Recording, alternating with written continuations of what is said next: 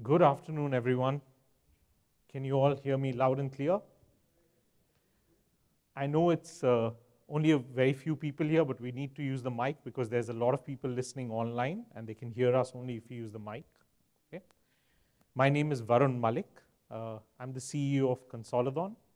Consolidon is a new age consulting firm. We like to say powered by a digital platform. We work with clients across the GCC. We have about 70 or 80 clients. Fairly new firm, spent about 6 years in the region so far. Very different model from traditional consulting firms. Some of our clients are here today, so they'll attest to that as well. We like to host events like these, where we have one community of HR professionals, we have a community of marketing professionals, sales and marketing professionals. We're setting up one community of finance professionals, and this community is set up for procurement professionals, so everyone around the table here.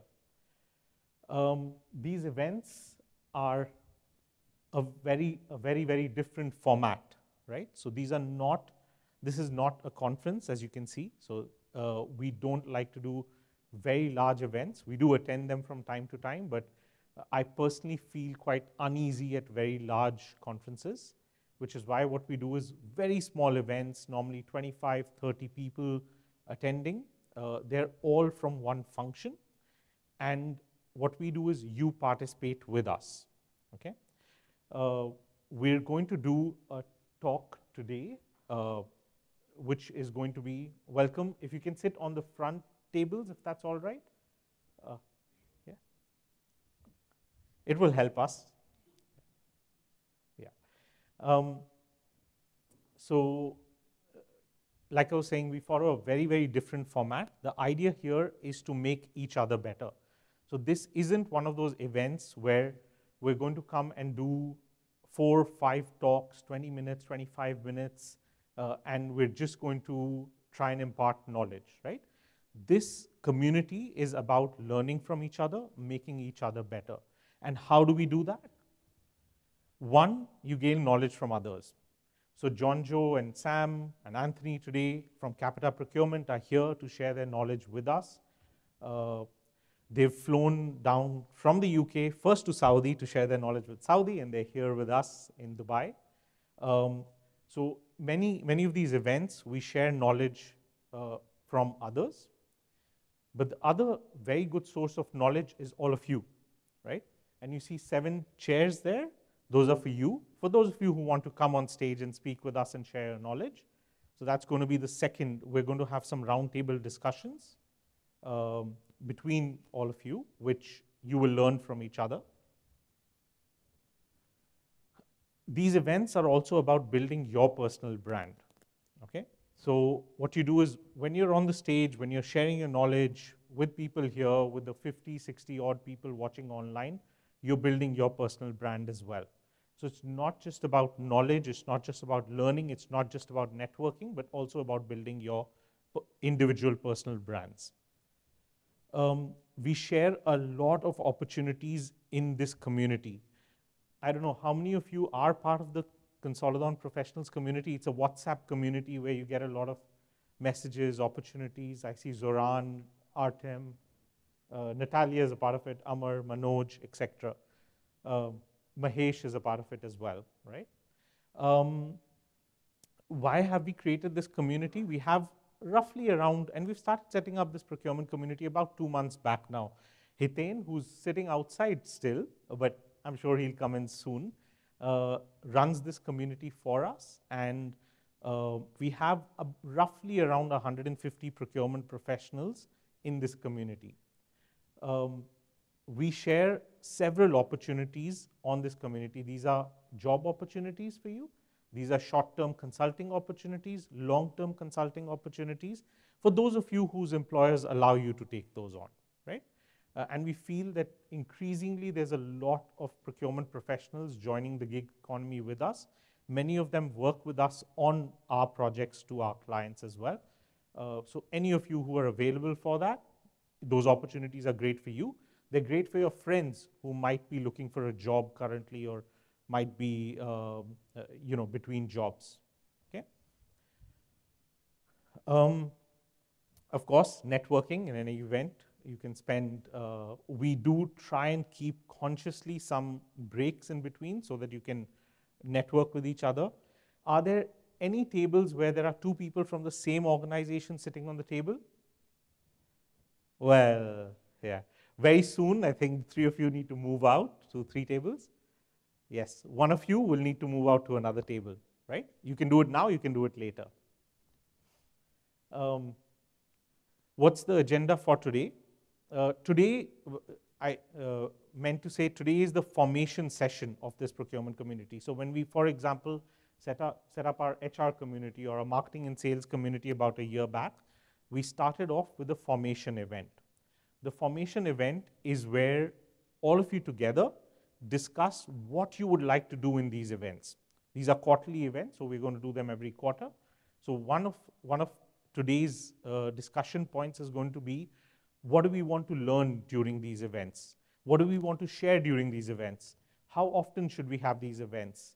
Should we have these events on Monday or not, right? Should we have these events on Friday mornings, Friday evenings, right? If that makes sense. And we'll cover that off in the last part of today's discussion. So the agenda, Jonjo is going to talk about, and he'll do an introduction for himself.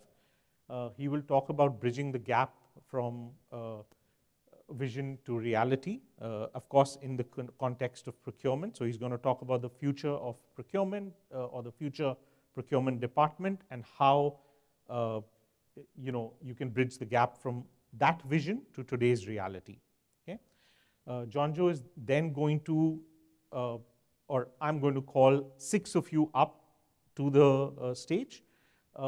Ideally, we like to have 1 person from a table, but of course, today is the formation meeting, so feel free to volunteer. Jonjo at the end of his talk will speak briefly about what we're going to cover in this discussion so that you come up if you have thoughts to share and value to add on that topic, of course. Okay.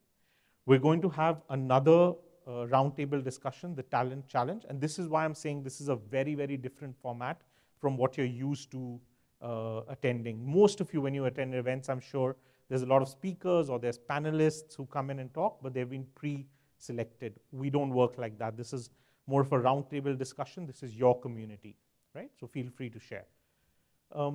Sam is going to talk, is going to moderate a roundtable discussion called the Talent Challenge. It's going to be about finding talent within procurement, right? And I'm sure all of us face that challenge from time to time in the UAE.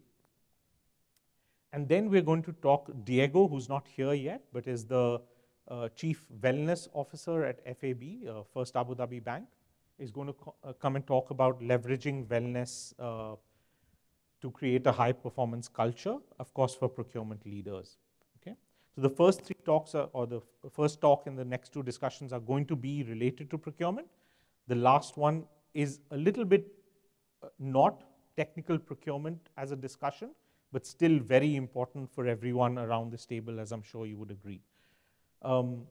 He spoke with our HR leaders in the HR meeting 2 weeks back, and I asked him, can you come and speak with our procurement leaders as well? So hopefully you'll enjoy these talks and these discussions. So that's about it from me. Any questions before we start? Any comments before we go on? And you will get a chance after Jonjo's talk to do quick introductions so that everyone here gets to know each other as well. One thing to remember is this community meets every quarter, which means you'll see a lot of these people every quarter from now on. So it's good to get to know each other as well. Yeah? Perfect. So over to you, Jonjo. Yeah, with that. Right, so I'm just going to go on stage because I think the camera is going to need the height, otherwise you don't get the slides. So I'm going to put that for us. So just wait for the presentation to come up.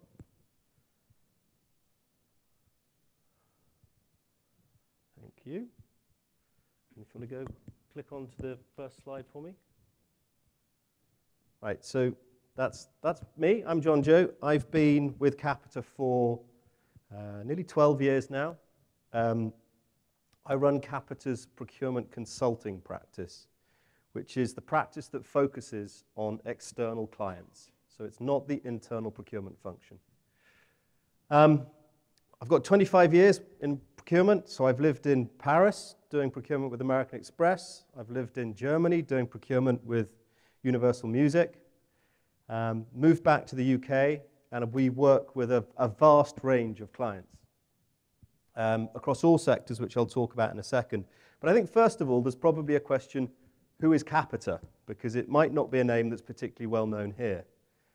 Capita has around 50,000 employees working all around the world. There are vast offices in South Africa, India, in Europe, Germany, Bulgaria, Poland, and many other places around the world. It is one of the largest providers of services to the UK government. At one stage, the nickname was government in a box because there pretty much wasn't anything that they weren't able to do as far as the government services were required. However, it has two divisions, and there is a second division called Capita Experience, which very much focuses on private sector clients as well. So we are not focused purely on the public sector. Within all of those 50,000 employees sits Capita Procurement Solutions, which is where Anthony, Sam, and I are from. And we are a very traditional procurement consulting practice. I could sit here and I could say things like, we're different because we do this, that, and the other. But the reality is, much of what procurement consulting firms do is pretty common. I think there was going to be some changes rapidly coming with AI, ChatGPT, and everything else, as we can briefly touch on during this, and I'm sure will come up in conversation today. But we are a pretty traditional procurement consulting business. From a client perspective, we operate across both sectors too, so we are what's known as sector agnostic. We work significantly with places like defense, health, transport, on the regulated or semi-public or even the fully public sector side. And then on the private sector side, retail, manufacturing, financial services tend to be the dominant categories, although we have worked with pharmaceutical companies and others before. If you'd like to pop on one slide. So I think everything good begins with a story. So we're today going to talk about the challenge of the evolution of procurement. And I think, once upon a time, there were 50 procurement people sitting in a room trying to figure out how to get from where they were today to the future of procurement. The transformation journey, the evolution of procurement. And I don't think there's ever been a more difficult time to figure out what that future looks like. The most exciting time, but also quite a difficult time.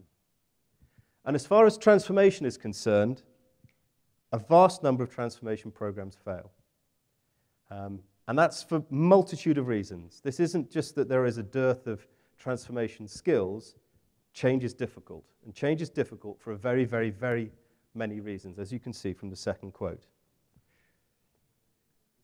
So what we're going to talk about today is how you bridge the gap from where you are today to where you might want to get to in the future. This is a personal journey, okay?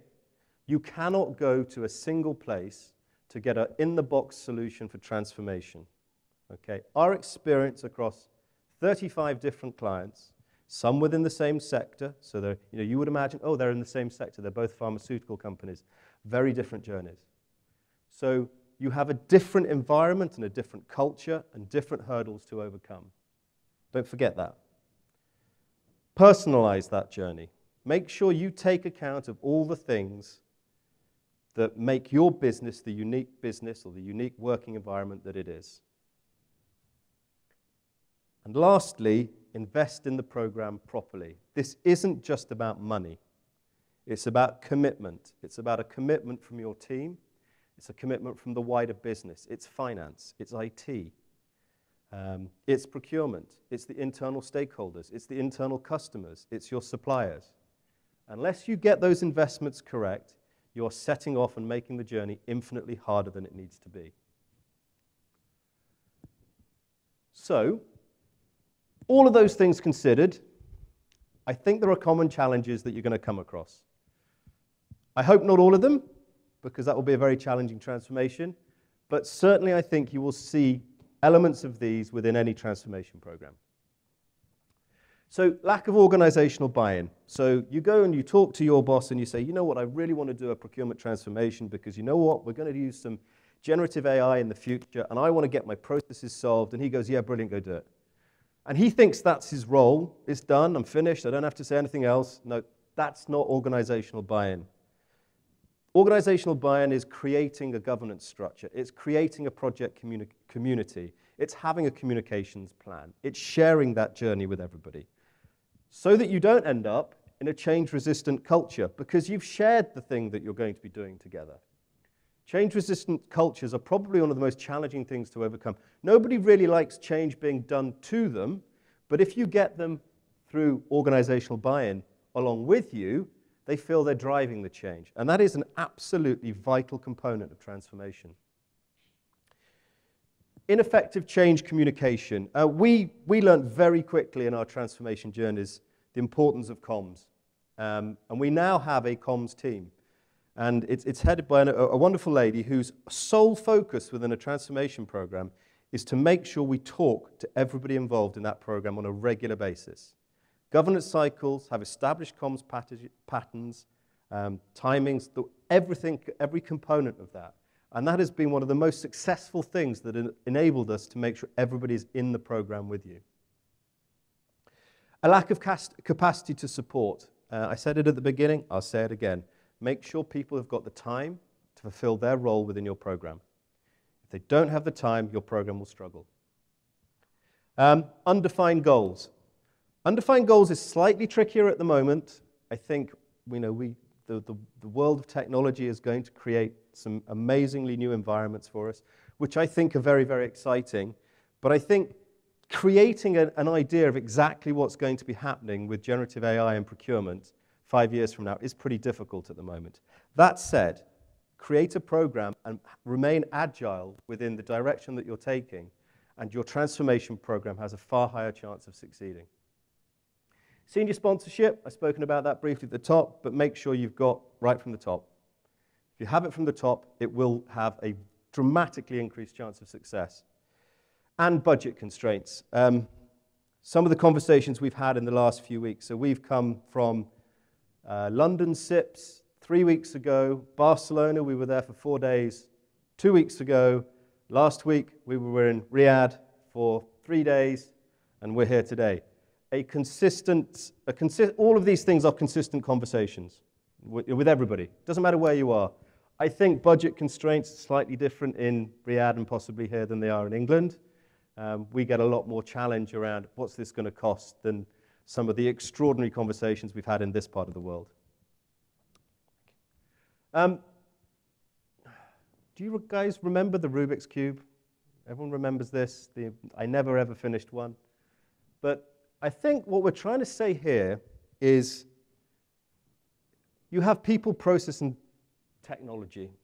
These are the sort of cornerstones, traditional cornerstones that everybody will talk about.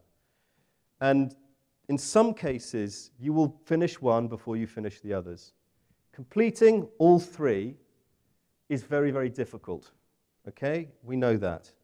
And I think the challenge is to turn the pieces of a transformation program in a considered way that enables the ultimate journey to be achieved. We have all seen, programs where technology has raced ahead. And often technology will think that they have designed the ultimate environment because it might be designed by your IT team. Has the IT team considered the user, the people? Because if you've got an IT-designed tech stack and you haven't factored in the user, you're probably going to have significant problems. The user's the most important person. Because if you give them a car that they can't drive, you're not going to go anywhere. Always think of the people who are operational. Those are the people who are going to enable the outcomes that you are seeking to achieve to be realized. Process and policy. Again, people tend tend to look at a process and say, we're not going to change how we do this. Let's change the system. Let's have a bespoke module around whatever it may be. Not necessarily the road to take. Yes, you're going to have to think about that within the context of your business, your practice, but those are all considerations that need to be thought about. And lastly, the obvious piece within all of this is technology alone is not enough. Okay, so if you want to go to the next slide, I think, there is this conversation that's going on everywhere at the moment. Is there a magic bullet to all of my problems? Is generative AI I can go and buy some generative AI from whoever it may be, drop it over the top of everything that I do, and everything's going to be amazing? I don't think that's the answer, and it's certainly not going to be the answer for a few years.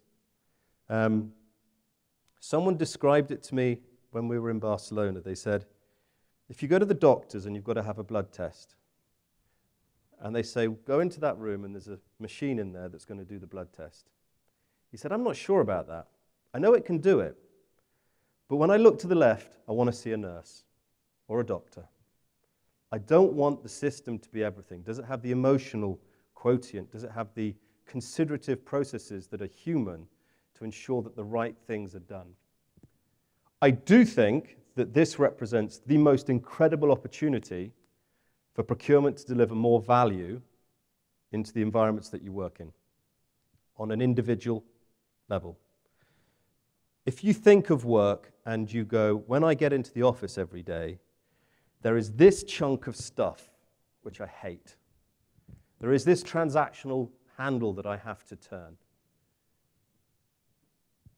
Technology is likely to take away a vast amount of that. The exciting thing is that technology will enable you to have more insights and more time to service the internal client. That's our opportunity. I can sound over-enthusiastic about what that means for our industry, but what I think and what I firmly believe is going to happen is that we have a chance to provide insight, intelligence, support, capacity because of the foundations that technology will be putting in place for us. Use that correctly, and we're going to become an even more important component in all of the things that you currently do. Being the problem solvers that procurement regularly is a demanding task. It's risk, go to procurement. It's ESG, someone go and ask procurement. It's a tender, someone go and ask procurement. It's a contract, go and ask procurement. All of those things are multifaceted drain. I don't think there's any other part of a business that gets called upon for so many different things. This is going to enable us to actually service those. Sam's going to talk about the talent gap later on.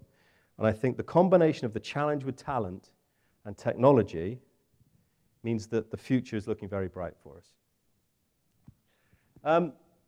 So where do you start with technology? And I'm not going to sell you a system. I'm not going to sit here and talk about SAP, Coupa, Evalua, and the absolute specifics of which ones of those you should be using.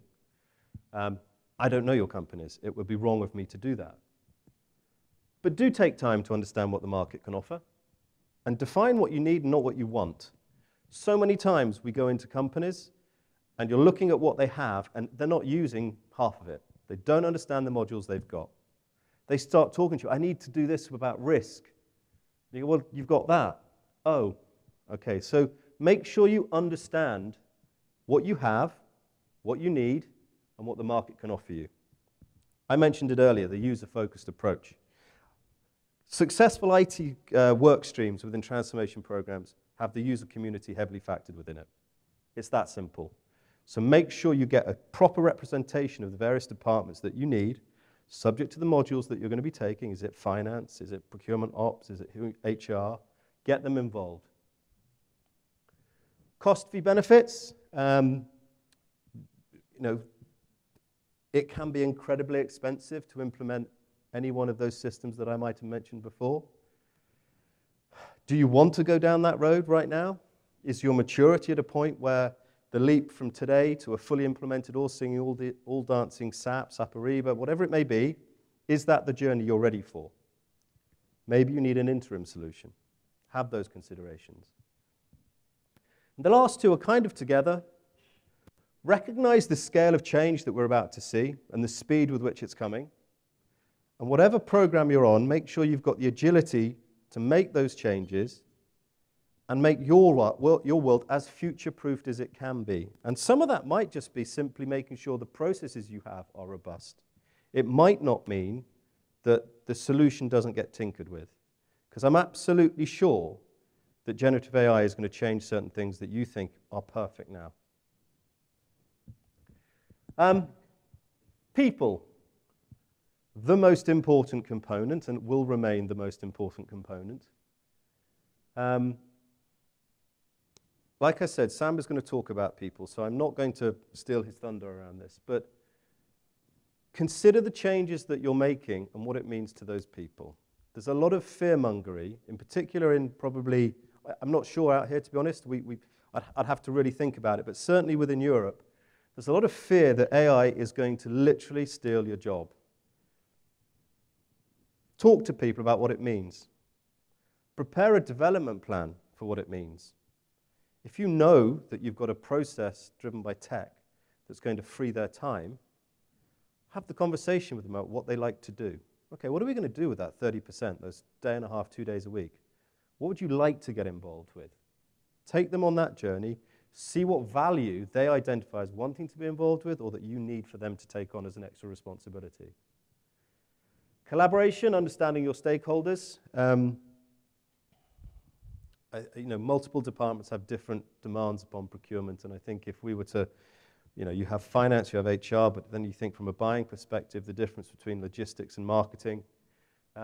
Make sure your stakeholders within those departments are engaged with and embraced. Automation will involve job descriptions. I was speaking to somebody the other day who said, in the future, when you apply for a job, you might be applying against an AI-driven computer. I was a bit stunned at first. And then the logic was, if I'm going to go and ask for this job in the marketplace, maybe I should be asking my computer or my tech stack, can you do this? And therefore, you are almost considering in the future, are we going to be seeing people applying against the computer? What I think that means is the conversation that I've already started is, it will evolve job descriptions because people can deliver more, bring more value, more insight. And I think that's really exciting, but we've got to take our teams with us. It's the motivation and consider career ladders. That is linked to here. When we know where the job descriptions are going for the teams that you've got within the processes and environments you currently work within, and you think you know where you're going, you need to take the people on that journey with you. Better distribution of talent and use of capability. I think that's linked to this as well. It's as you free up capacity through efficiency, as people find that they really enjoy the new aspects of how procurement's going to function, make sure you spread that correctly. And team structure, consider different approaches. It's traditional in a transformation in any case. If you do a transformation well, it's likely you're going to be driving significant efficiency. Certainly, we tend to find anywhere from 15 to 30% from a staff perspective of capacity created. When you're doing that, you've got to look at your service models for the future, and that is a very people-heavy part of the process. Process. Yes, I mean, there's no end of conversation that can be had around process design. Processes obviously drive efficiency, that goes without saying. I think a lot of people tend to think that the process and technology relationship is often well managed, and it's actually often not. So if you want to enable efficiency by the use of efficient processes within technology, they've got to be designed in companion with each other. You don't have a process defined without looking at how the current technology or the new technology stack that you're looking for runs a similar process. They obviously drive consistency and standardization when done well. There will always be processes that operate around the edge, of course, goes without saying. But try to create processes that work with your tech stack. You will get consistency and standardization. You will drive efficiency of your people because they will understand what they're going to find when they're operating within the system. A huge topic for the moment, monitoring and controlling risk, of course. Suez Canal, geopolitics, ESG, it's all incredibly demanding on procurement people. Like I said earlier, there are so many facets to the problems you are asked to solve But a standard process is one of the ways to eliminate elements of risk. Know your process, know the boundaries of the process, and risk gets reduced. Processes allow measurement and comparison. You know, why is one department able to operate with the process flows that you've put in place in an efficient and effective way, and another one not? Why does marketing keep resisting that beautiful process you put in place when your logistics team are very happy with it? But you can understand, because you've created a process, what the divergent parts are. Consider the impact of changes on stakeholders. Again, that's the engagement piece, it's governance, it's communication, and it's best practice, which everyone loves to talk about, but frequently we don't quite get to. So, the conclusion, I guess, of all of this. The point of this is to share experiences. The point of this is to, I hope, in any change journey that you've got going on in the coming months, and these slides will be available for everyone to take away, it's to not find yourself thinking, oh my word, I'm in this unique situation myself, I don't know how to move forward. There is a commonality of challenge that you will face. It's not a quick journey. I would love to say it is, but it's really not. Take your time to make the right decisions. The obvious one, a procurement transformation is not just about procurement, because it's going to make everyone's lives better if you execute it well.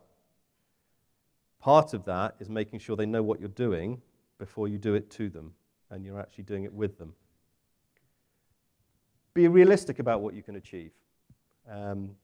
If you set off on a transformation journey and boundaries are imposed upon you, make sure people understand redefined outcomes,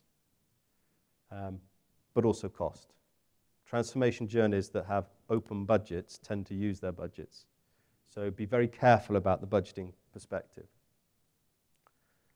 So I guess the end of the story, you know, the story said, once upon a time there were 50 people sitting in a room trying to sort of discuss the future of their procurement function. I don't think there's really an end to that story. I certainly couldn't write it today. Maybe I should have asked ChatGPT to write it and they would have come up with something better. But I think the point I'm trying to make is the only constant that we've got at the moment is change. Every single time you think the tech, you know, the saturated world of technology solutions providers in procurement has given you the ideas that you need, something else emerges. When we were in Barcelona, there were about 30, 35 sponsors. And I recognized about 5 of them. Last year, I knew at least half of them, personally. I knew their tech systems, I knew their stacks. This time, it had dramatically changed. So change is constant. So once upon a time, I'm afraid the story doesn't end. Change is constant, expect it, but embrace it. Because I think it's going to create the ability for procurement to be a much more effective, insightful, valuable business partner for all of the broader businesses that you work in. Thank you.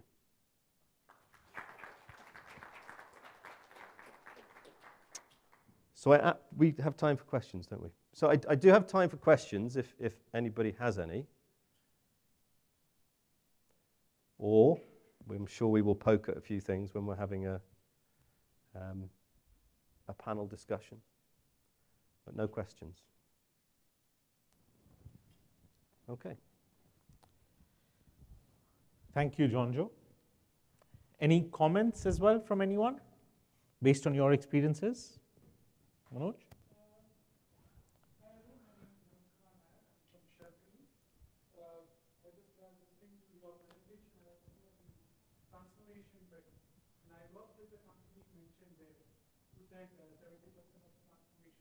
Yeah. Okay. So the point which is there is, I think one of the fundamentals that probably was there was not called out was facility of information. Because when you start on a transformation journey, the information that is the top management has versus the people on the ground have versus the people working in the factories and places have is very different. And the transformation journey probably starts with information. The consultants work with the top management and then they try to run it down. So everything else that follows is generally not what the facts are. So I believe that's a very important piece of information that sometimes gets missed out, because what the reality is not what the management at the top thinks. Yeah, and I 100% agree with you. I think when we talk about communication, there's a vast amount that sits in there, making sure everybody is involved. Data is often a conversation. Data is a cornerstone of everything we do. Everyone will talk about data lakes. They will talk about data-driven decision making, and that's absolutely correct. There's no question around that. I think you have to create the right communities at the front. If you don't, you end up in that situation. All I can say is that was one of the things that we created, a communications function, and recruited people specifically for program communications and it's not just a once a month. There are weekly sessions to communicate the progress of transformation, was to ensure that everybody was involved. Because without that, you're absolutely right. You have a board who think X is happening in X time scale, and you have the user, like I said, the most important person, saying, well, that ambition is never going to meet my reality. But yes, I take that on board. Absolutely. Data, shared experience, shared outcomes, absolutely key to it.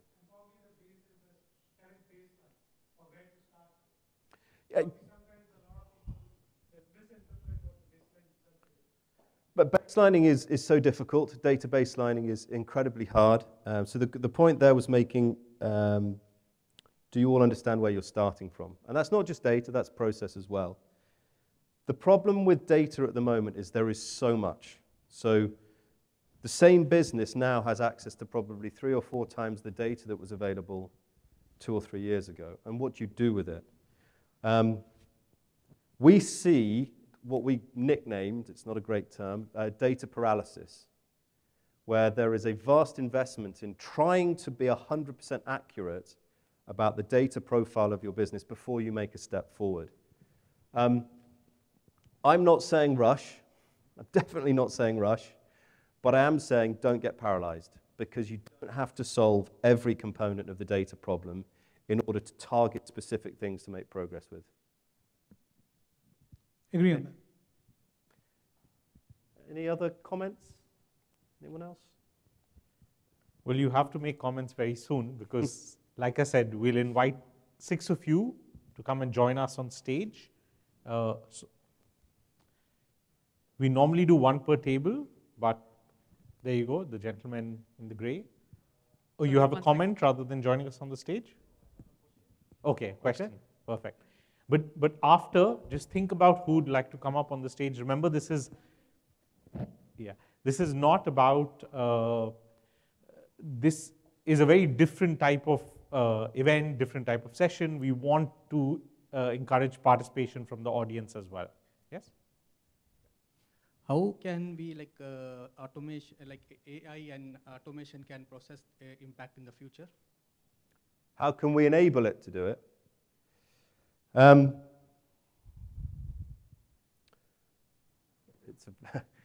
It's definitely going to happen. That's the first comment. So it's enabling AI.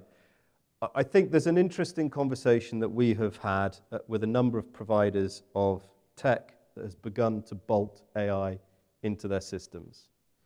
So traditional transactional ERP, P2P providers, S2P, whichever version you're using, are beginning to put modules on that have elements of AI within them. I think the first steps that people are talking about are safe space. So they are finding a specific element of their activity that they are comfortable moving to a more system-led decision-making process. That'll be the first comment. So if you want to take a project within your business further, pick somewhere safe where you can do a POC, proof of concept. Then I think the decision-making parameters are changing. I remember many years ago, 5, 6 years ago, having a conversation with the guys from IBM, and they had the Watson-powered end-to-end process piece, and it was very useful for manufacturing companies or anybody, car manufacturers, people like that, because it could do stock monitoring, it could do replenishment. And the experiences that they were talking about was, At what point did you feel confident enough to back away from an approvals point in a process and allow technology to make that decision for you? When I saw the guy recently, it was a similar kind of conversation. It's proof of concept, safe space, and then slowly see, all right, well, can we do finance approvals automatically? At what point do you go, do you know what, just do everything? Or do you say, you know what, I'm going to hold, from a risk perspective, finance's final sign-off, which is a manual sign-off for payment of invoices. So I think that's some of it. Talk to your providers, understand what they're doing. Actually, you'll find a lot of the providers want to talk to you because they are interested in your experiences and where you think your practice and your processes could be taken to help with them. But those are the typical conversations. I suspect there will be a plunge moment when there's going to be a dramatic increase in the number of companies who are going to go, right, let's go all in. Let's take a big step now. Do I think that will differ by sector? Yes. Am I an expert enough to tell you exactly what those answers are? Which sectors go first? No. But I suspect anything where the stock is probably going to be ahead of others. I hope that helps a little bit. Okay. Sorry, 1 minute. So there's an audience on the live stream. They can't hear you if you don't speak into the mic, which is why we were very particular about speaking to the mic. Yeah. So what do you think one transactional function in procurement which will completely disappear through AI? Well, I spent some time the other day looking at contract creation. Okay. There was a provider in Saudi, in Riyadh last week, and I was pretty surprised by just how much of a contract creation process can be automated.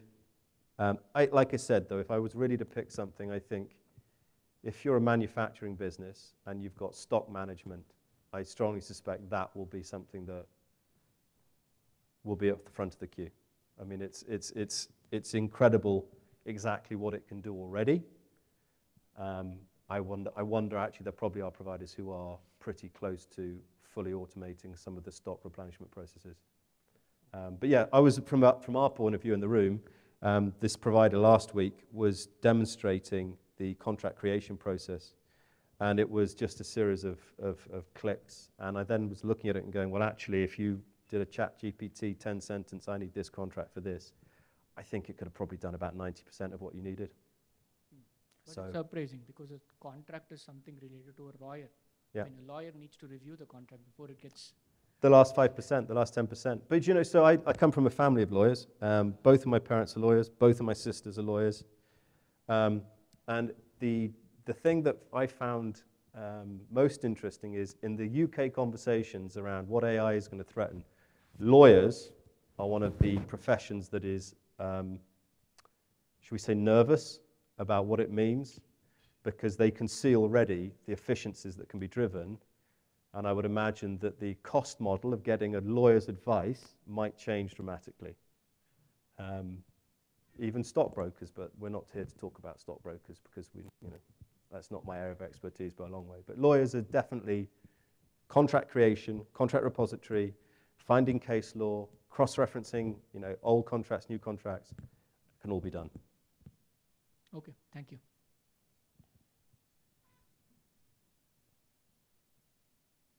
Yes?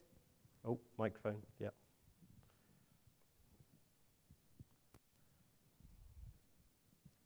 All those 90% of the people that would be impacted by automated contract creation. Yeah.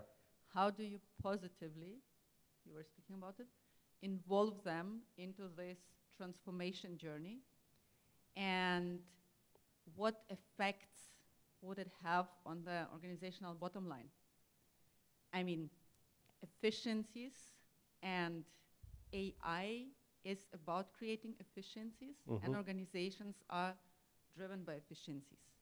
Yep. Of course, they are looking for creativity, they are looking for new business models, but how much of that 90% is going to be involved into the new business models? I shouldn't have said 90% because someone would quote me. So I can't, you know, I'm going to go for a general commentary around this.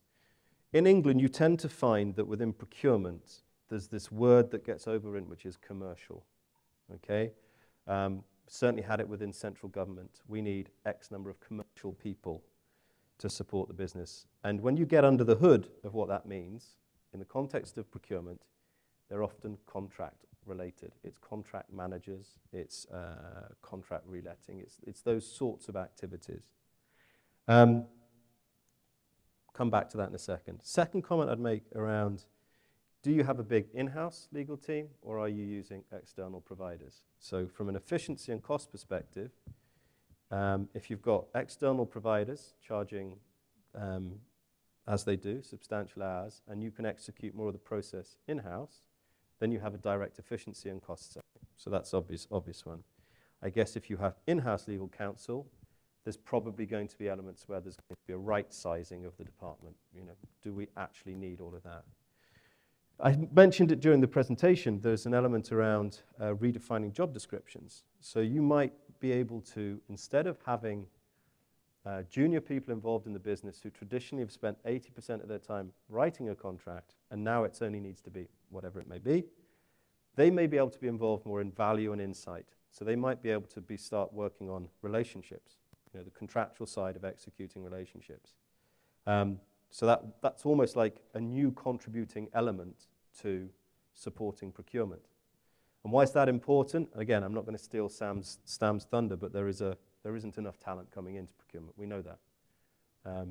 And I think anything that can be done throughout the entire involvement in executing procurement processes, be that HR, legal, whatever else may be involved, that enables procurement people to have more time to execute with their expertise, the broader range of things we get involved with, that will be the efficiency. So that person might end up doing more elements of contract reporting, monthly supplier relationship management meetings, or supporting those sorts of things, and then procurement is freed up to do insights. So it's not necessarily isolating it by department.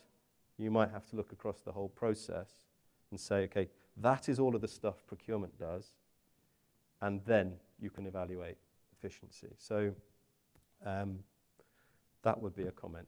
If you then ask the dystopian question around what does the future look like when computers are doing everything, then maybe it's time for H.G. Wells to come and finish the presentation, because I couldn't comment about 10 years from now.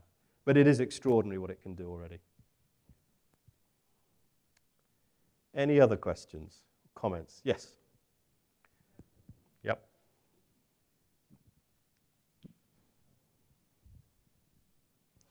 It would be nice, apologies. It would be very nice if you introduce yourself as well before asking the question. So, my name is Zubair Safdar. I head the procurement operations at Solutions Plus, which is a Mubadala company. Okay. See, we actually, all of us, we spend a large part of our day parsing through emails, and we are flooded with emails. Yeah. So how do you see AI as helping us parse through emails, maybe, taking some decisions,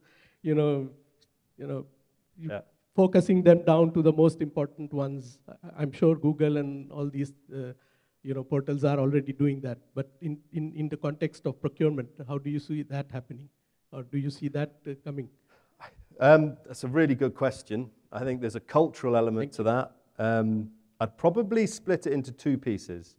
When you look at the emails you get, I look at them, the ones that I get, there are system-created requirements of me. So it might be, you need to approve this invoice, you need to approve this recruitment, you need to approve this job description, you need to do X, Y, and Z.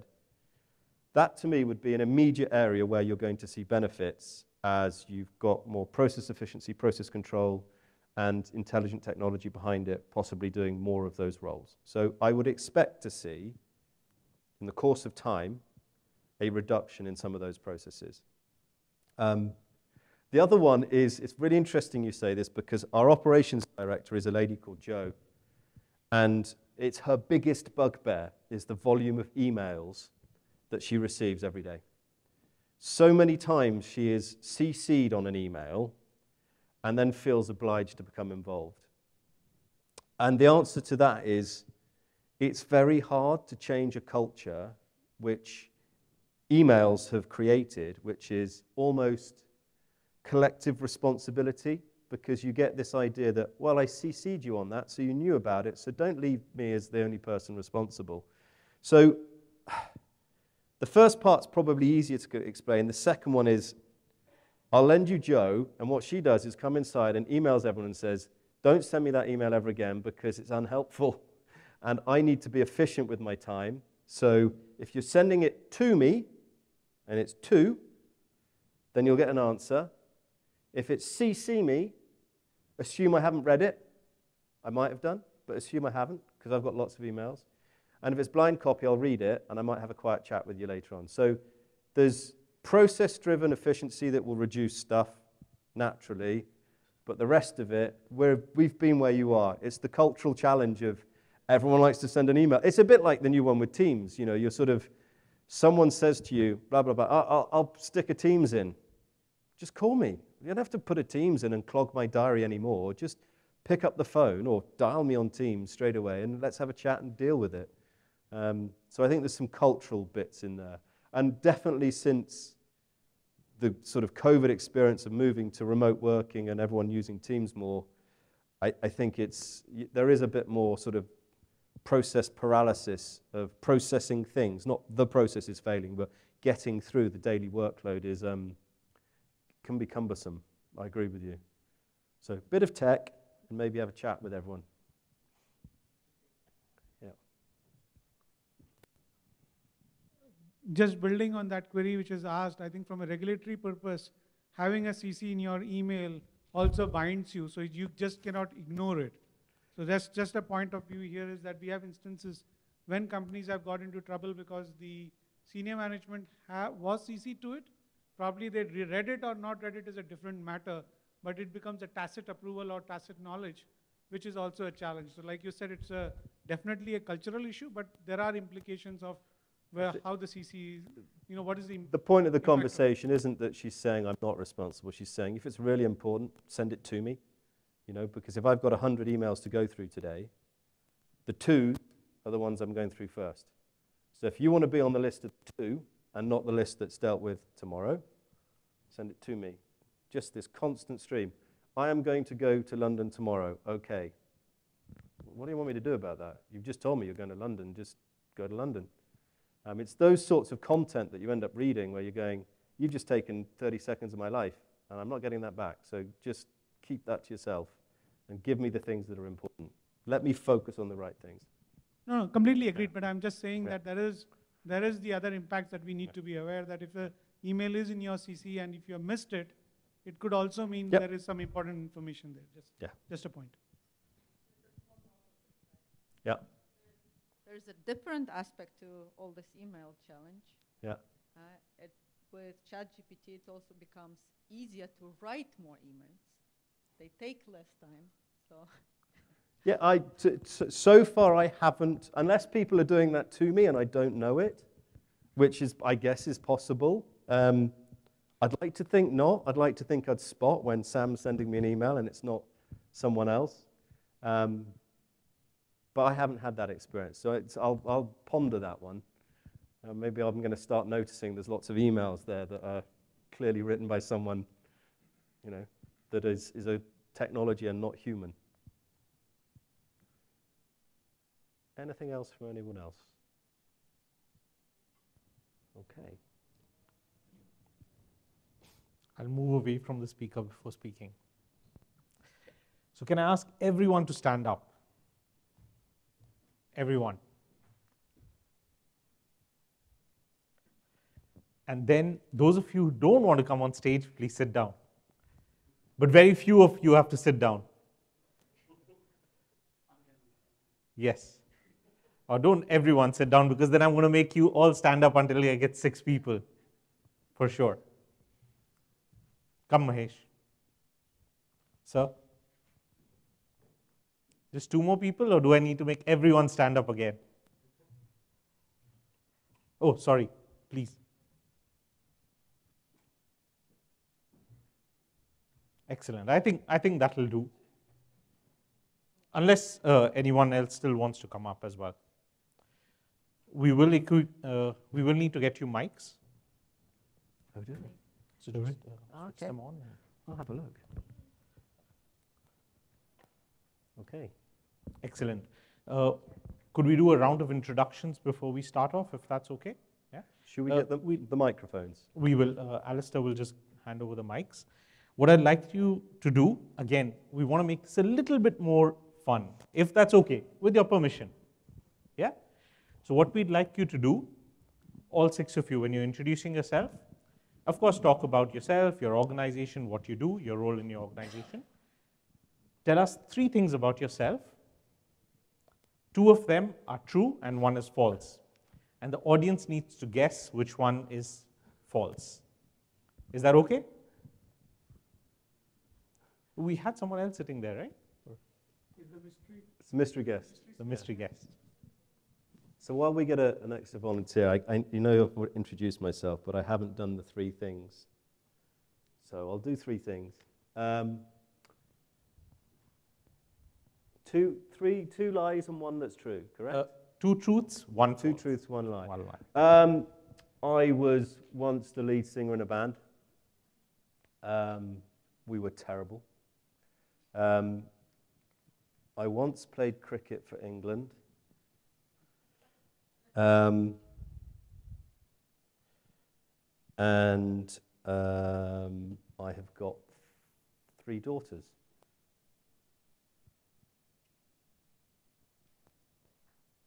Played for England. That's the lie. You're correct. I nearly played for England against Germany, but I was the 12th man instead, unfortunately. So, Unfortunately, because you could have won. at something, yeah. Perfect. Next time the audience can guess as well. Who'd like to go next? Please, your name, which organization you're from, your role, and then 3 things about yourself. 2 which are true, 1 is a lie. My name is Arshad Ali Sultan. I am from Alpago Properties, and I'm a senior procurement engineer. I'm leading the team and as well as doing the things, whatever they're getting the request. 3 things about yourself, 2 which are true, 1 is false. Okay. I'm a quick learner as well as I'm good in cricket, and I'm mostly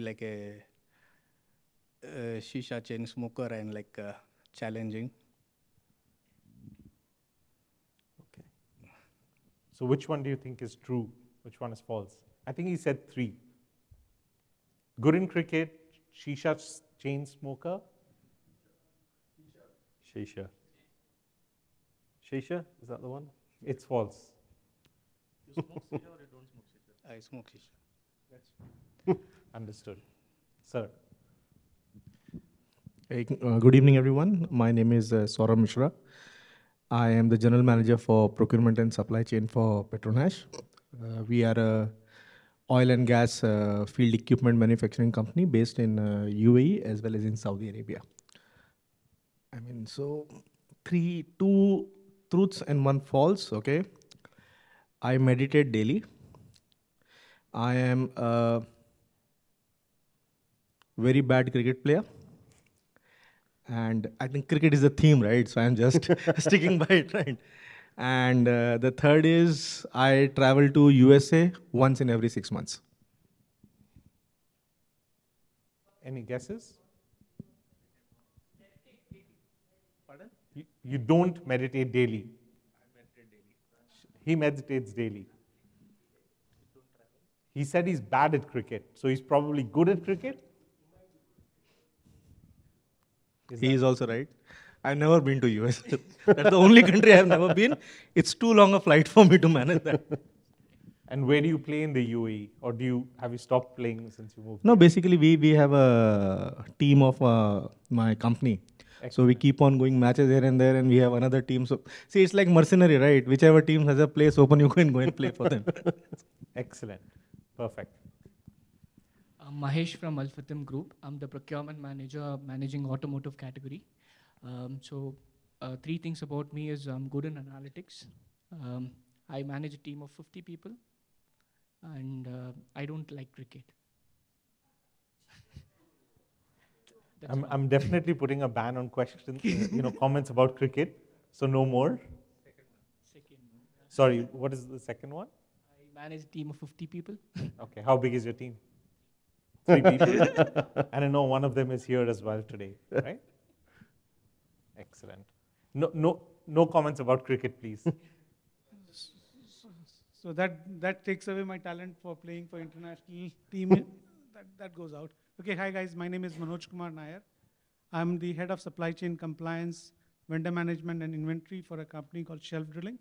It's an oil and gas drilling company based out of UAE with operations across the globe. Okay, about myself, I would say 3 things. One would be I have done I had eyes numbered with them. I've done LASIK, that's 1. 2 would be I have been to Harvard. 3 would be I have played field hockey for the district. Now you're specifying it's not for the country. Make it more believable. Just make it easier, right? Any guesses? Any other guesses before he does the big reveal? Field hockey. Obvious one. It's procurement. You can't lie to them. Yeah, wrong audience for this kind of game. It's on, yeah. Okay, that brings me to the table, right? The only woman here. I think we need one other here. My name We is still have time for that if anyone Yes, please. We need some diversity in procurement, huh? Isn't it? We do. Well, I am a little bit different than all of you guys, though I spent 15 years in procurement and in automotive space in 3 different tier 1 suppliers. And currently I am a founder of Extraordinary Leadership, and I was interested in your speech about people because what I do and I am passionate about, so that's the first thing, is about helping leaders to be more inspiring and to bring the people on board when they are leading the change. The second fact, I speak 5 languages. And the third fact, for you to evaluate, I have been a TV presenter. So which one is false? Thanks. Well spotted. So you have not been a TV presenter? Not yet. Not yet. Yeah. Absolutely. Excellent. Super. Thank you for that. I thought we'll have a little bit of fun getting to know each other. We will do that with each of you as well because the idea is that we meet each other once every quarter, so we get to know each other a little bit more. So we know that we have people who don't play cricket, people who play cricket, and people who are not TV presenters. Excellent. So over to you, Jonjo. Yeah, thank you. So this is about a just general discussion around being a business-orientated procurement function. And I think I'm going to start with questions, actually. Is just very simply, what does it mean to each of you to be a business-orientated procurement function? What do you think the key attribute is of that? Probably I'll take it first. I think from being a business-orientated procurement function would be that you are agile and aligned to the business requirement of your stakeholders. Many a times what does happen is that procurement function sometimes works in silos. And that's purely driven by the individual KPIs, systems, policies, procedures that we entangle ourselves into. And that does not allow us to sometimes see the eventual requirement of the business that is required. And we end up creating kind of barriers, and people start getting a little frustrated with our responses, with our ability to deliver to their clients or the stakeholders in a timely manner. So it's procurement's agenda, not the business agenda. It sounds like for them it's like the procurement agenda, but the driver of that could be policies and procedures and audit requirements that we need to ensure that we are complying to. Okay. Okay. For me, I have a little bit different stance. So I think, especially working now or partnering with another CPO, and having done several change initiatives in a business that I've been operating, I think procurement is a business partner. We are the catalyst of the organization of the change, and because we are working, as you said, with so many different stakeholders, and it's a shift from efficiency to value adding, which is the first which needs to happen. In order to do that, we need to think from the customers, from the end customers, from the business vision, from the business value, from a business purpose, right, and goals and objectives. So we need to actually think business and understand our stakeholders before we come with our buying process. Because that helps us in our conversations as well. And we need to bring them inside these conversations and co-create the direction. Obviously, we have our own ideas and an agenda, but it's not about forcing the agenda, it's about understanding and aligning. Yep. Okay. Yeah. I feel stakeholder management is very important. I'll give you a real-time example which we follow in our company. So we set up a small group of 4 people called as acceleration team. So what we did is, the job of the team is to just to meet the stakeholder and just to have a conversation about what is procurement, how we support your organization, what are the innovations which we brought in procurement. That's about just the team job is to do the stakeholder engagement. And then the second aspect is giving the empowerment to the stakeholder. Not everything is the procurement queue.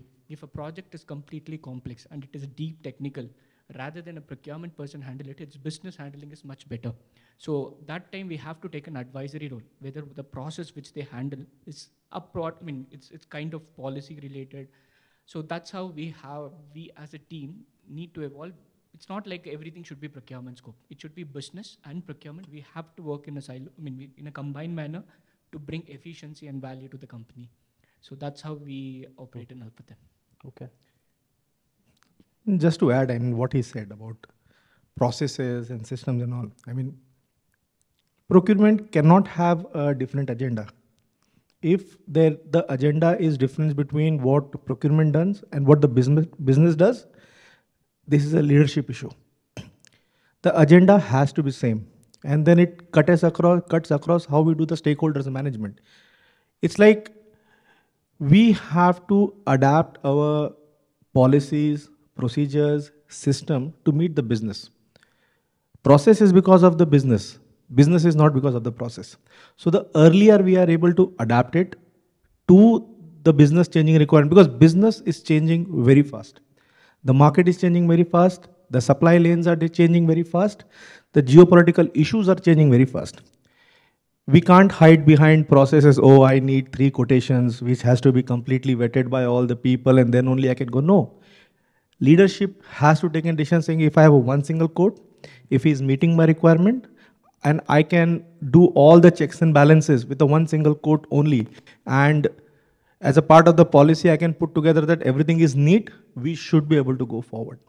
So that one thing is very, very important, because compliance is also important, but we cannot hide behind compliance anymore. And the next thing is, it's time for us, the procurement professionals, to drive the business. We cannot remain a support function anymore.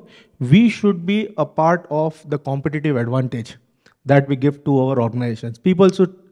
Many companies say that, okay, that company is good because its product is good. That company is amazing because their marketing is good. Very few companies are known for their supply chain excellence. Like Apple, yes, they have a good product, but their supply chain is amazing. So the kind of industries where I come from, it's basically equipment manufacturing, where to make one skid, I have to buy around 155 engineered component every time.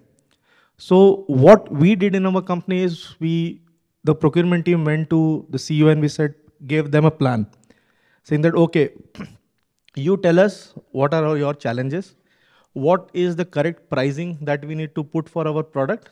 And then we kind of went to the suppliers, had a long-term agreement with most of those suppliers, and then we reached that price point. Now we have the competitive advantage against our competitors. So we have to be at the driving seat and say that how do we build competitive advantage for our company? So anything you'd like to add? So I think, let's say what I'm hearing here is it's about positioning, stakeholder engagement. I guess the natural evolution of the procurement function, probably over the last 15 years, has created this moment. So if you sort of think that through, so if I listen to this, you've got common goals, okay? We're talking about, understanding and aligning ourselves to your stakeholders' requirements, which are normally the business outcomes you're seeking to achieve. Better relationships, understanding what your stakeholders' needs are, listening, which I think is an often forgotten skill set. Here's a question then. Do you think that the skill set of your typical profile of a procurement professional has been engineered to be that person? Because I think we've had to evolve. And if you're going to be truly orientated to, the business achievements, do we have the right, structure, people, character, profile in place at the moment? Or is that going to be one of the key things that we need to work on in creating a business-orientated procurement function? Can I take that? Yeah, of course. I mean, it's spot on. Yes, we do have a serious skill gap in general procurement populations. It's not only I'm giving my opinion based on what kind of team I have. For most of the positions, even I interview regularly people. But the general skill gap that I understand is the vision of most of the procurement professionals is very myopic. They understand the PR, PO, negotiation, contract, the complete PR to PO process. But their general understanding of business, general understanding of how a basic accounting system works. Let's not talk about finance, the basic, what is the debit, what is the credit, if you have a transaction, where does it goes and sits into the PL of an organization, and how you build an impact. So that is one area, general business acumen is a problem. And second is digital savviness. To be able to embrace digital environment is becoming too much of a intrinsic change resistance for most of the people. Mostly it's coming out of fear because they don't understand. I mean, most of the questions were there, all were about AI. What would AI do? How would AI do? And was it is going to change? So AI is going to change. It's not a matter of if, it's a matter of when. Today, tomorrow, day after tomorrow, technology will catch up. Now, how are people able to work? Any AI is there, you need to be a trainer. Somebody has to train a robot in your organization. So the people should learn the skills to be able to train a robot. That is the way you make yourself relevant in the future when it is going to come. Skill gap is a challenge, and what we have done in last 1.5 years is we have forcibly asked a few of our people in the supply chain team to work at least 3 months in other departments. So we put somebody, okay, you work in accounts, understand how that system works. When a finance guy is saying that your invoice is not okay, why is saying it's not okay? Sit with the auditors. So that is the rotational thing what we have done to kind of at least make them aware of the business acumen. Balanced skill set, we have a structured training program plan for them. Okay. I have a slightly different take on what was said. I think supply chain or procurement as a profession itself is not very, very old. Purely if you see, when did you see the first supply chain or a procurement degree come to people? It's not been many years. It's not like accounting, finance, engineering, any of the other professions which have been there for years, where people are graduating from schools and coming across. Probably in the last 25, 30 years, I did my post-graduation in materials management probably 25 years ago. That's when it started to become, and now you have got institutes wherein you are getting people trained in this profession into understanding what it requires. So it's just not, it's a mixture of actually an operation, almost an operation. I won't call it a support function because it's a critical part of keeping the operation safe, along with a sound knowledge of finance and accounting, what's going to happen, along with the risk appetite that you need. So it's kind of a very specialized function which was neglected, and people were thrown into these roles. Or if someone was not good in something, that would be the function. And even today, in many of our companies, supply chain is not really reporting to the leadership. It is reporting to either the COO, probably a CFO in many cases, is not having the seat on the table. So that is, I think, the fundamental challenge, which when you speak about the talent gap that is coming across, probably now you could come in, but most of the people who have come into the function have not come in by design. They have come in because they happen to be there, or one of the options they had got when they had come in. So it is something that I think with numerous institutes coming up, you are seeing younger generations who are doing their proper training and coming across and looking at the whole, I would say the whole supply chain, including procurement, logistics, understanding the whole end-to-end gambit of it. But yes, even today, for the people who are already in the functions, there is a gap, and that gap is what is causing this issue about us not being able to get the right CVs. And when you go out for interviews, you'll find people who have done years of the same work, but when you ask some basic fundamental questions, you'll find the gap there. If I can add on this one. So I think first that procurement function is in transformation or evolution already since some time, because I agree it's the youngest function in the business. So obviously we have started somewhere to be the executioner of the purchase orders, and we aim to have a seat at the table and ideally report to CEO function, which in some organizations is established already. I think to your point, a question, obviously we need to think first that there are different functions in procurement itself, right? So we need a little bit different skill set in operational procurement and strategic procurement. I've been in different parts of the business, so I can see that. But I think the main trend of change and the gap is about people skills. Because if we are by nature stakeholder management function or relationship builder. And I think that traditionally procurement has been, focus in procurement is to develop knowledge, develop hard skills. Analytical skills are very important, right? Or negotiation skills are very important. However, if we want to drive change in organization, if we want to build relationship and position ourselves as an equal business partner as any other function, we need to become more people skills equipped, which includes how to manage our stakeholders, how to communicate with impact, how to build emotional intelligence, to understand how people think, what are their needs, and above all, listening, which is obviously completely opposite to convincing, which I think is a traditional way of buying process, which also needs to change. So yeah, I think that all skill set is on a soft skill side of the business. So if I think this through, then I think there's a conversation here that's about the skills of our people, and I'll leave that to Sam.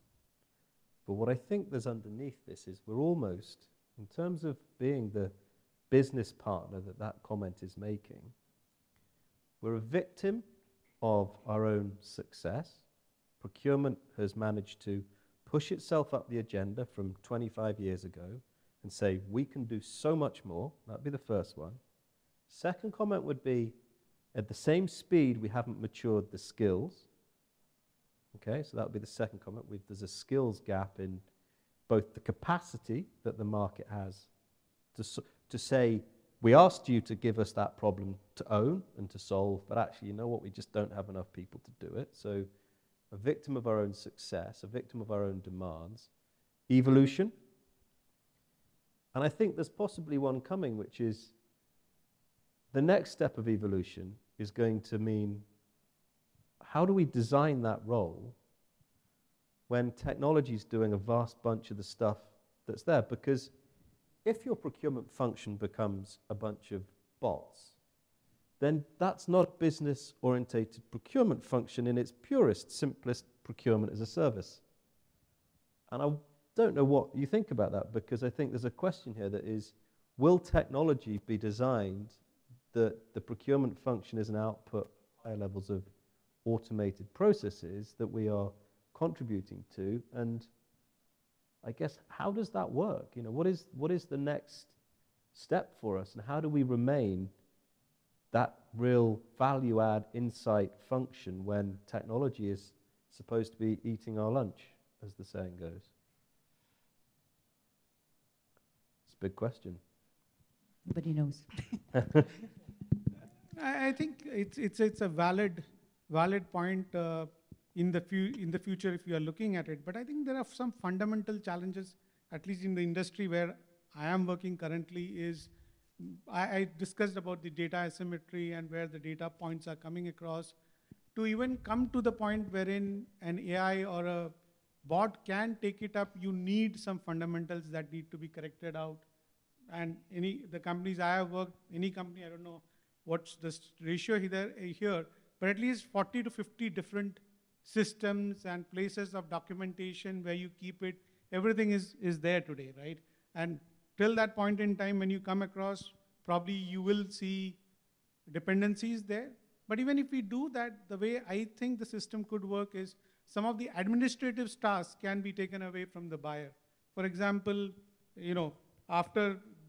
if you have a very solid approved vendor list and you have defined places it can go, maybe the bot can help in throwing the RFQ to the 3 suppliers you want to go to. After the quotes come in, they can analyze, even release the PO if you're confident about how things are working across. So those kind of administrative tasks, definitely you can take away from the buyer's bench. And if you want to make it a little more controlled, you could look at putting a threshold to say X amount, X dollars and below, the system can run with it, and above that, a manual interface just has a first cursory look to see if it's going fine.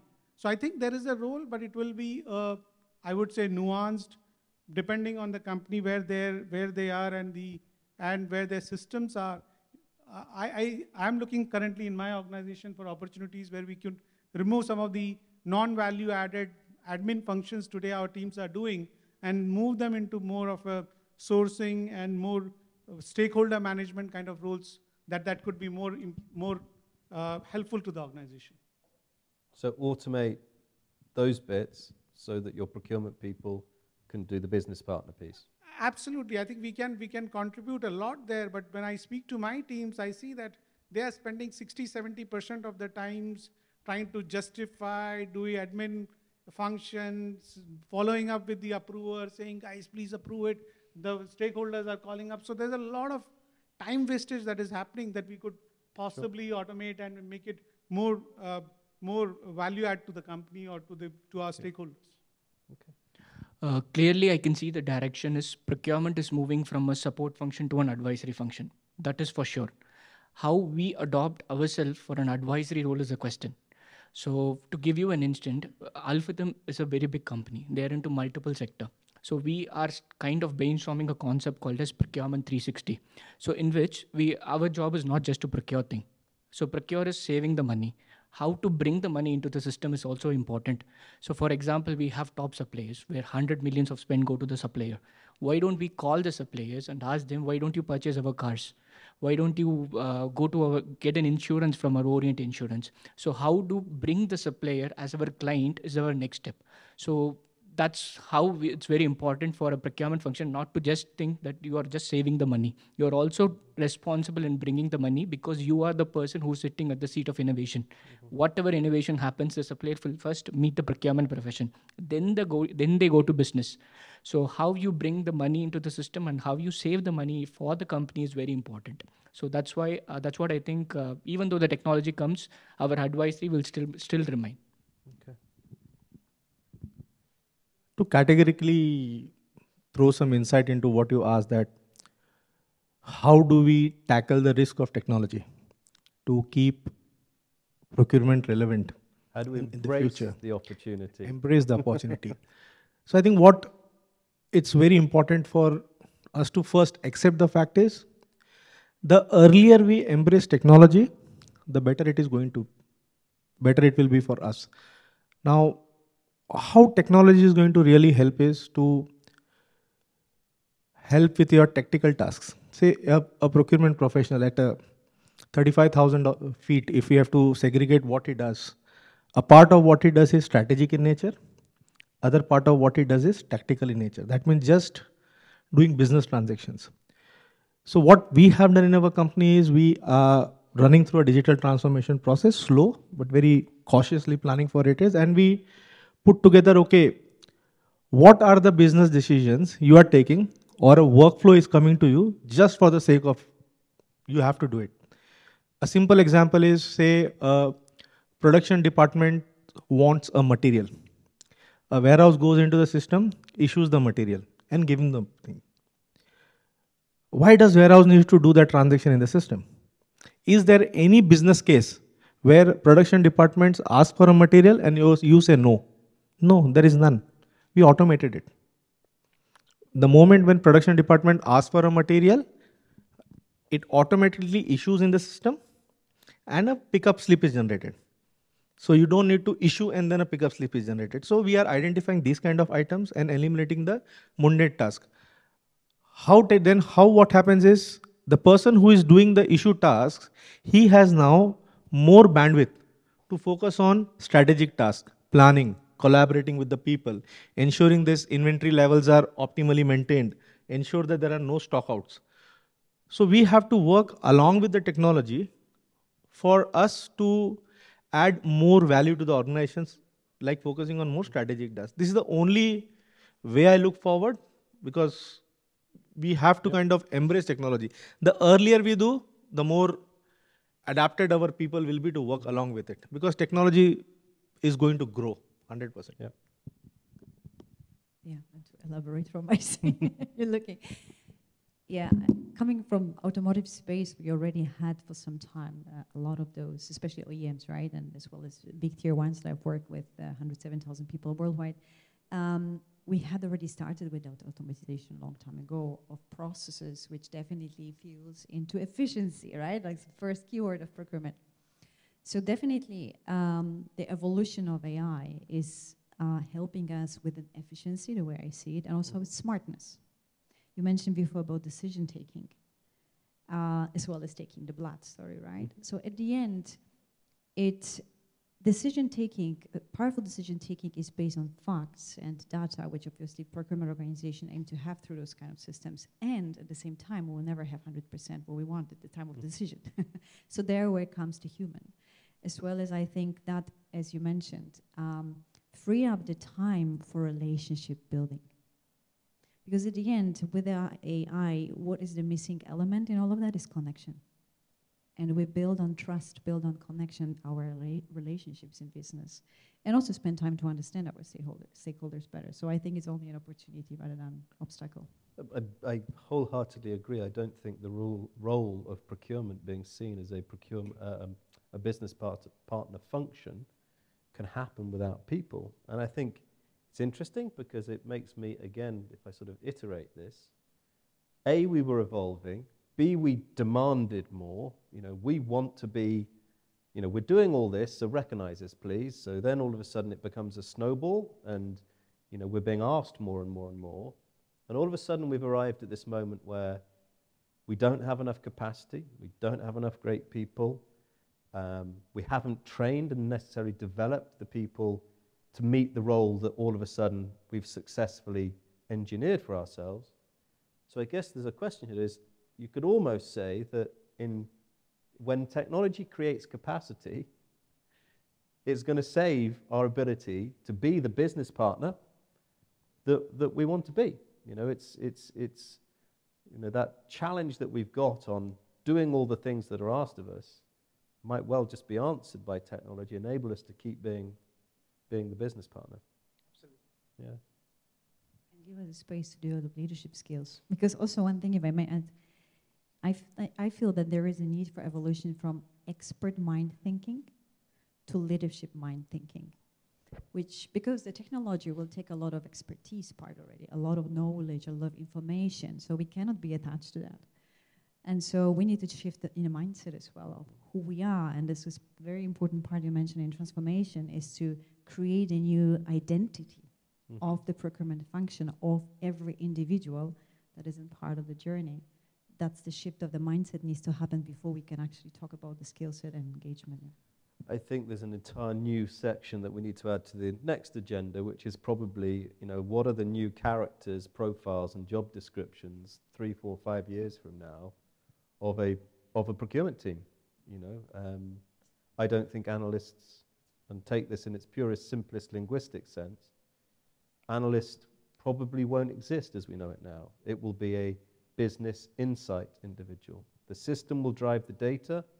The old analyst becomes the business partner, showing them what to do with data. And I think that is a true evolution to a business partner type mentality. But that would be a very, I think that would be a very good topic, Varun, for the next one. Something around what are the job descriptions of the future procurement team. That could be a very interesting topic for us to cover. So I think, is that where we sort of wrap this session? So thank you all very much. Thank you. Does anybody have anything they want to throw at the panel? Any observations, challenges, disagreements, telling us we're all wrong? Of course we're all right. Thank you. Okay, thank you very much.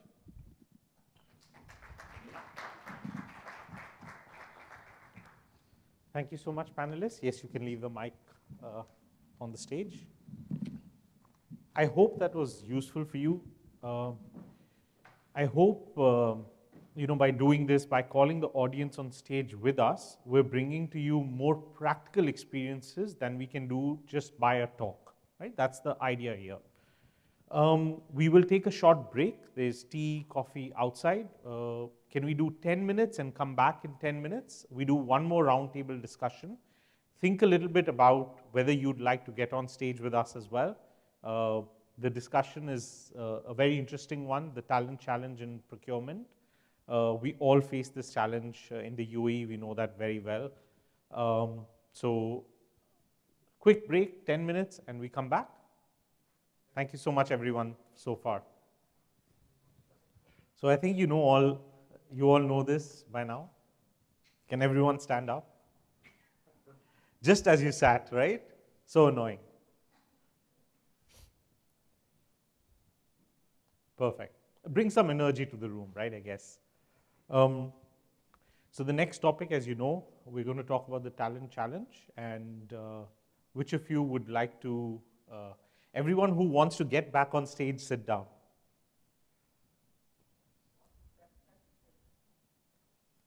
Nobody? Because then Sam will be really lonely there. I'm sure you have, Sam, do you want to talk a little bit about what you're going to talk about in this session, and then perhaps, yeah? You'll have to get the mic, I guess.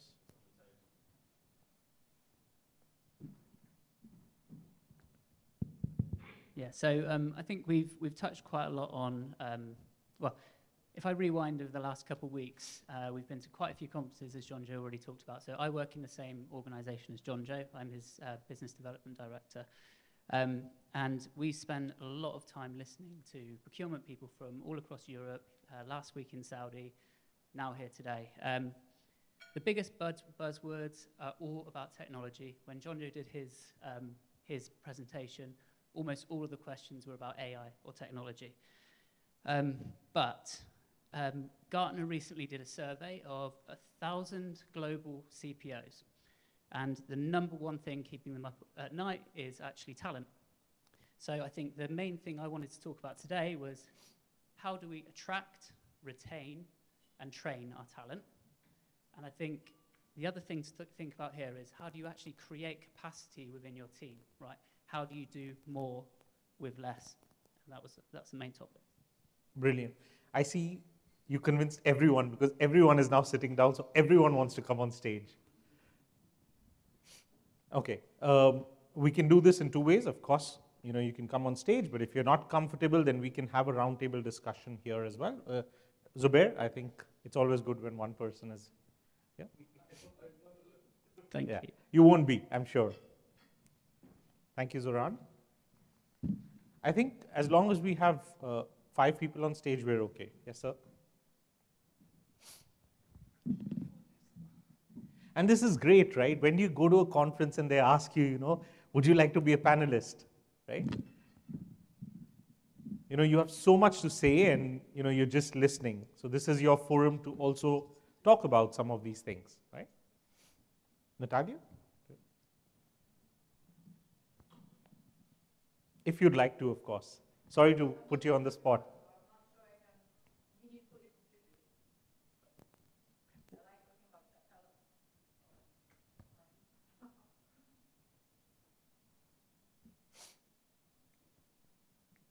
Okay. Thank you, everyone. You know the way we do introductions, of course. So that is something we have to start with. Just your name, organization, what's your role, and also 3 things about yourself, 2 which are true, 1 which is false, and the audience needs to guess. And this is an easy part, right? Audience, so do participate in this. Which one is true and which one is, well, which one is false, really, out of the 3. Okay. And the mics are there. You do need to switch on the mics because then the people on the live stream can hear you. There's another mic there as well for you, Natalia, just hidden there. Oh.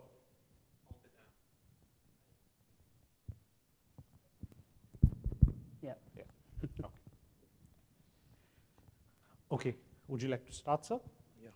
Yeah, good afternoon all. Myself, Tushar Trivedi. I'm working in a company called Safeline Group as a director supply chain management as well as business development. I'm in UAE since last 6 years. I worked for all Indians, big conglomerates like SR, Jindal, Vedanta, Polycab and all. Maybe I am good dynamic and aggressive person as a human being. And I'm religious as well as believing in the relationship.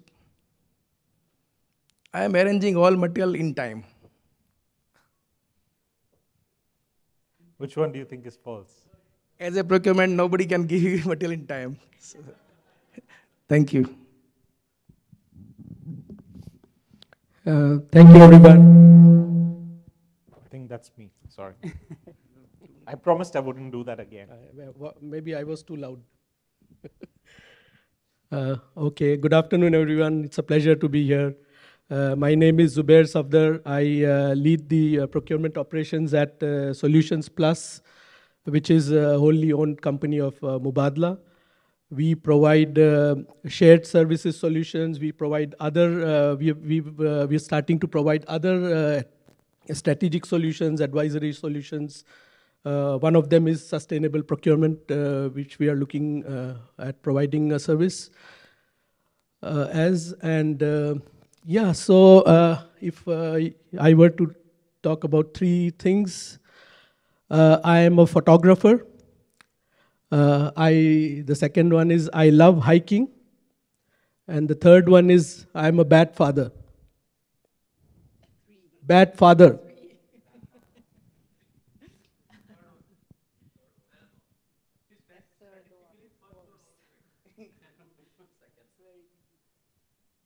Keeping us waiting.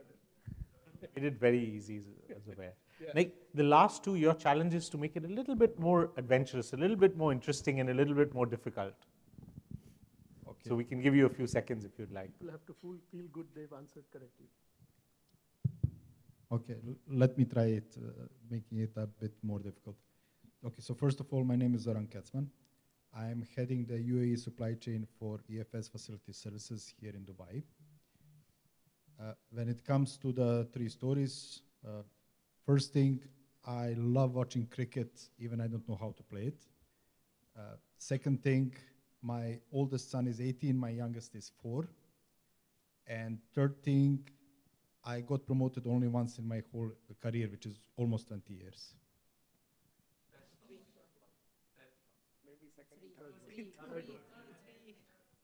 The third one is correct. The first one was a lie. I have no clue about cricket. Hi, my name is Natalia Wiedemeyer.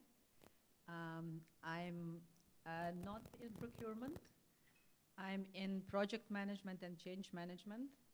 And I only came on this stage because the topic is, the whole thing is about procurement, but the topic is about talent and people development. So that's where my passion is. And I hope I can contribute to the conversation as well from maybe a little bit different perspective. than procurement and maybe even enrich perspectives. 3 things is the adventurous ones. I have jumped with a parachute. I have accomplished an Ironman triathlon, and I have hiked to Everest Base Camp.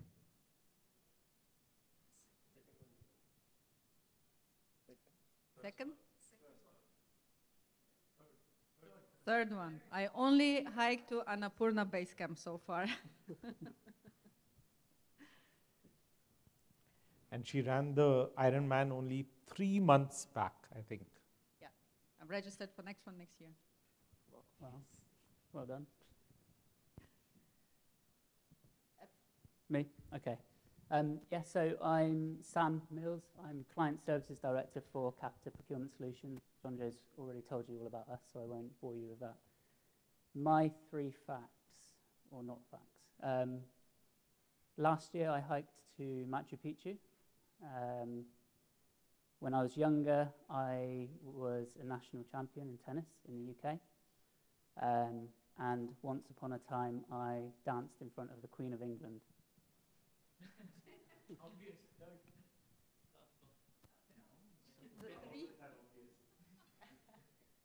Any other takers? No. The tennis was untrue. I did actually dance in front of the Queen of England, yeah.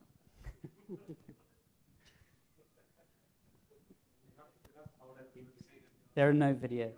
It was a long time ago. Should I kick off? Okay, cool.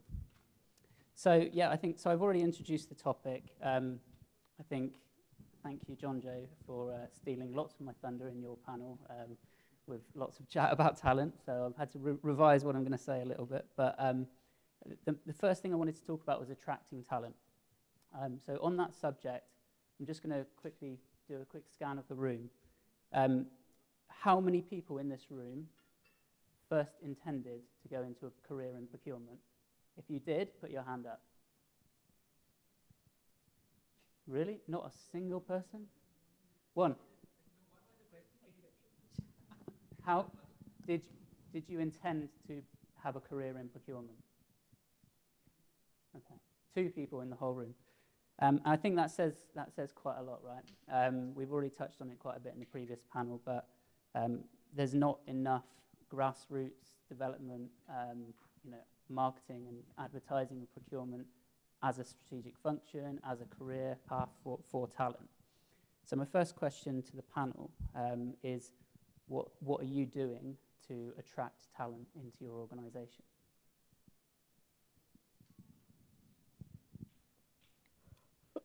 Well, it is indeed a big challenge, because see, there are multiple reasons why people don't get attracted to procurement. One of the reasons that we all discussed, Jonjo also mentioned, is that you do not have that visibility. Procurement does not have that visibility and the importance in the organization. Sorry to say that, but that's a fact which we all acknowledge. And so once the attractiveness of procurement increases, probably more people will look at it as a career. And see that there is sort of another thing that I see is that procurement has that sort of glass ceiling. I don't know how many of you agree, but you don't see a lot of procurement professionals rising to the top, CEO levels and the C-suite levels. I think that is one of the things. And the third thing would be, that there has not been a lot of awareness and people have not been taking procurement as a conscious career choice, which could take them through their career of maybe 30, 40 years. They are always getting into procurement and materials management, supply chain management as a result of something, Yeah. So here's an interesting one then. So when you're sat around the dinner table with people who don't know what procurement means, how do you describe your job to people who are not from procurement? Genuine question. I tell them I spend the company's money. Okay. This usually brings them to laugh, but it is very difficult to describe it without presenting yourself as a simple buyer. Yeah. And most of the people that come into procurement as a profession come from an administrative position where they get an additional responsibility of procuring things, and then eventually they grow. And what I see, especially here in the UAE, is a huge gap between these beginners and procurement professionals. Nobody really takes care of them. Of people who are in between this. So you have a lot of people who remain executives for their whole career because nobody ever told them that there is something beyond what they are doing in their current position. Once they bridge this gap and come either into organizations that have great teams or figure it out by themselves, then they start learning, then they start developing very fast, and then you have the real procurement professionals that are building a career in procurement. We should have switched places. Then I can ask questions because Please, I'm genuinely please do. interested. Please do. No, the question would be, where is it more difficult to hire people? Those real procurement professionals or the junior, rather at present when AI is still on its way to take over administrative jobs, or of those junior admin people? Which is more difficult to find the talent for the senior people or for the junior people who would do a lot of admin? I think like organization, when we are approaching to find out the challenge for procurement, so better we should get the people from our inside. Like suppose I can give my example. Like I was mechanical engineer only, and I was taking care of projects and maintenance and like all this thing. So then after I did my MBA, and I was being given chance from my management to where to go, and then after like my HR has put me in the procurement. So like I was very much technical. So if my requisitioner is coming to me and is asking something, I am understanding all the process. I understand he should not ask anything like unnecessary pressurize. He should not be like fail in the plant. So like I am techno-commercial. So I can better get the material in time with good price, and I can be good negotiator because the supplier cannot be cheat me because I am the expert of that product even.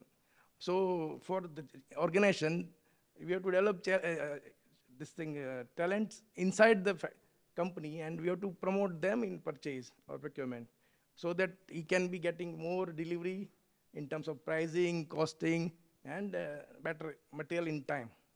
So I think that is. Maybe if you allow me to add, what I have seen is, I mean, from my experience is that, you know, when you work with people, when you partner with your end users, your different units within the function, and you do real value addition, and you make a difference, that is when people really get interested. I've had so many people, reach out to me, saying that, yeah, I want to come into procurement. Do you have an opening? And I have seen a lot of people getting interested in procurement, from that aspect. Yeah. I think the reason I asked the question is somebody's thinking that procurement is like very green field, like something very nice. We are getting something like out of services or something like that way.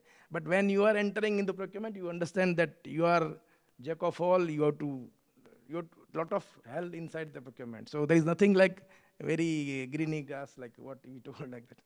So.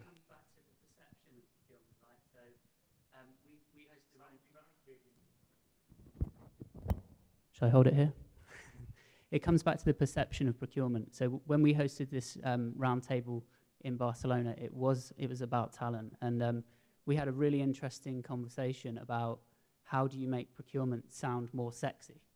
And as you said, right, you can do some really cool stuff in procurement. As a consultancy, we get involved in all kinds of things, and some of the stuff we do, you could actually say it saves lives, right? We're working in healthcare procurement. we're helping defense with building runways and all this kind of stuff. But do you think that we market procurement as a cool, interesting profession enough to attract people?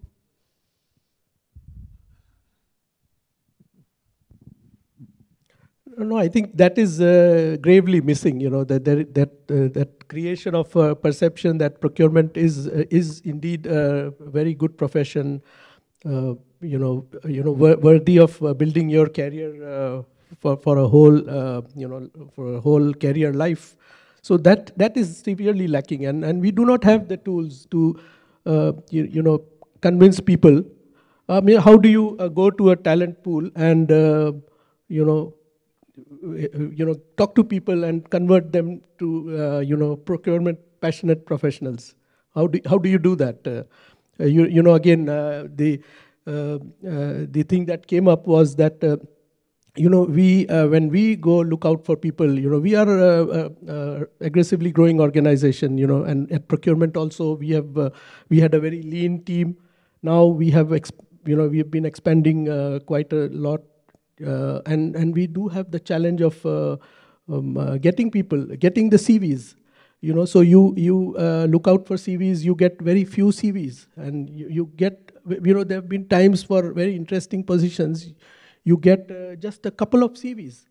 And when you actually interview those candidates, you don't see that attitude towards procurement, and you don't see the right attitude. People may know the buzzwords, and they would do some reading, they would know what is a purchase order and so on. But I personally, when I recruit, I look for attitude. I look for the right, mindset, because the procurement skills are such that you can train anybody, on those skills. There are a lot of a big chunk is transactional skills, but to get the right mindset is challenging. Yeah, it comes back to what was said in the last panel, right? Is you need to really define what you want that future procurement person to look like. And I think one of the biggest things you need to think about is the soft skills, right? Is the person a problem solver? Can they talk to all these different areas of the business? And then, yeah, you can train some of these, some of the more hard technical procurement skills. I'm just going to move on to retention, because I'm not sure about here, but in the UK, this is something that is a massive struggle for a lot of organizations, including our own, but also all of our clients. It really is a buoyant job market. People are moving, loyalty is not what it used to be. So you're having to do more and more to try and retain your staff. So I'm interested in any examples of successes or things that you guys are doing to retain your procurement staff, because retaining talent is just as important as attracting it, right? Well, I can tell you one thing, having pool tables and games in the middle of the working day doesn't work for retention, especially not in the UAE, because... Not in procurement. Not in procurement and not in the UAE. At the end of the day, nobody of us here, we are all expats, I believe, nobody came here for the sun. We came because of the money. So here it's even worse. It's even more related to the package. And I don't know, the people can disagree with me. I think about 10% of the decision whether to move sits with the company brand. So the really big companies, the Amazons, the Microsofts, will attract people due to their name, due to their brand. The rest of us, we do have a big fight to fight. If I may add, this brand is a very, very good point that you're making here. And if we were talking about people skills and soft skills, something like growth mindset is key, not only to retention of talent, but also to brand building. It's not set in stone that there are brands that are inherently uncool, and that's why you cannot attract people. And people who are already there, if they understand how to, even procurement, I'm not from procurement, and I've seen here in this country ecosystems and companies and places where they have pool tables and they have their kick tables and they have the puzzle corners where people have just to, like to shut down and go do puzzle 10 minutes and come back with fresh ideas back to their workplace. It is possible. And growth mindset, even in the brand. You can make your brand a cool brand, attract people. So that's one thing, to make a cool brand. We are sitting here with a very cool brand, I think. And this brand is also new, and it has, right, the brand that has invited us here today, Consolidon. And I think it's a really cool brand that has built itself to be a cool brand just recently and has done an amazing job, right? So being part of something cool is obviously helps people or encourages people to stay. But there are like so many other aspects on how to retain people, how to develop people. I also work as an organizational team coach. So there's these ways how you build relationships, like some of the things how you can retain. You build mentor-mentee relationships. If you have the gap between, like junior staff, you have a lot of junior staff that you pay very less. And then you're looking for some professionals who have done it already for 10, 20 years in procurement. And you're all saying that procurement is a very young profession in itself. So to find people who have been doing something that has only emerged 10, 15 years ago, that was doing for 20 years, it's very difficult. But if you put the effort within the organization or within your teams, like with a young talent that you have acquired, to develop it through years, I think that would increase the chances that, I don't really want to say about loyalty if the package does not match, right? But if the package matches and you have good, stable, pleasant organizational culture, then the possibility to retain talent is increasing. I think, sorry if I can, I think retention, as that's your question. So, as I said, the first thing is to attract and hire the best talent. Now, that is a double-edged sword. So if you attract and recruit and hire the best of talent that is available in the pool, then it's a bigger challenge to retain them, because they are the cream of the pool, and they would obviously if they are of that mindset, they would also be tending to get easily frustrated and get out of sync with what's happening, and they want to change, and they would have opportunities. So I think what I have myself done or probably seen is that you involve the people. You balance their work. Procurement is largely a transactional operation, but you do have transformational activities. You do have strategic, things that you do. So what I like to do is that I sort of like to appreciate them whenever it is due, and I would also like to carve a small component out of their time and get them involved into more of a strategic initiatives, transformational initiatives, so that they secure some buy-in within the unit, and then they also get some visibility to show their other than the transactional skills.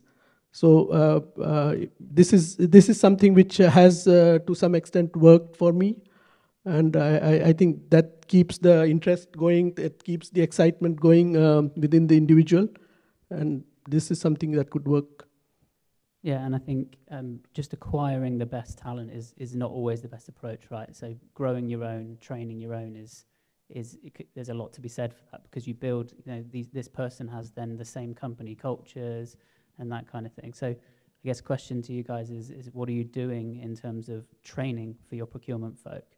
Have you got any good kind of lessons learned or any good stories that you can tell to the audience? Generally, in our team, we are like promoting the people to go for like SIPS training or something like CAPP or CAPM and all this thing. And in India also, like we were sending to IIMs and all. I'm pass out.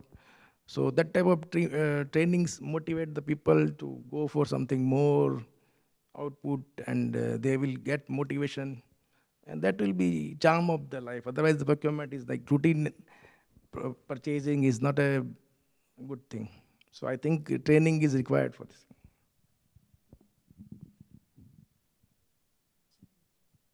I think training is really, really important.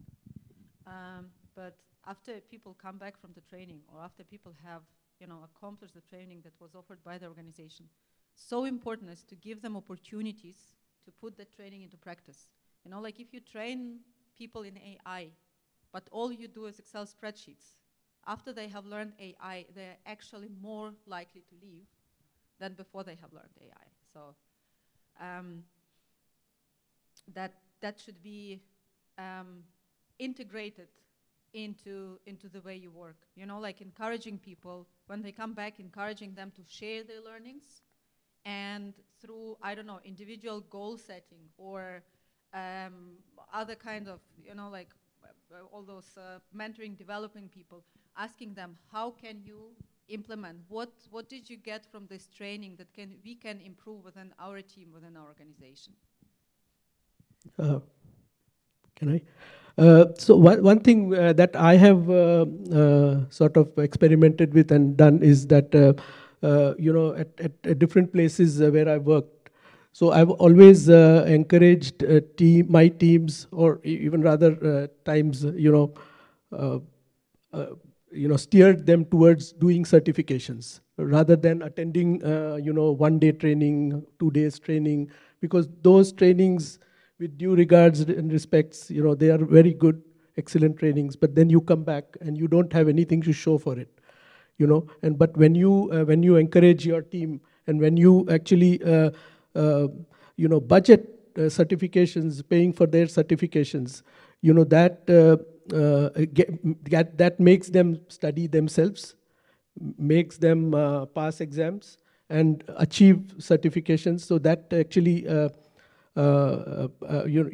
sort of, it's a sense of achievement. You have achieved something. Also, that sort of gets them more and more invested into procurement. Like they have gathered 5 certifications in procurement. So that gets them more invested and less likely to veer towards a different career. May I share an example? I used to work in a bank as a project manager, but then this project manager, like we had a large organization of project managers, large PMO organization. And what they did, they offered us in-house trainings.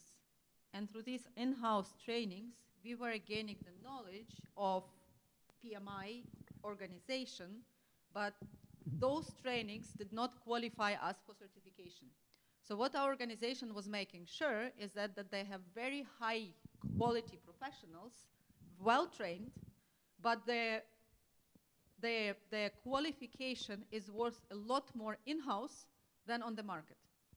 So in this way, they made sure that we come back and we contribute, and we don't collect 5 certificates and go and shop around the market. It's an interesting approach. One of the things you said, Natalia, was quite interesting around training somebody in something and then they're not getting a chance to use it. And I'm going to use this to segue into the next part of the discussion, which is around how you can get more out of the resource you have. So we've talked quite a lot about using AI and technology to eliminate or reduce repeatable tasks.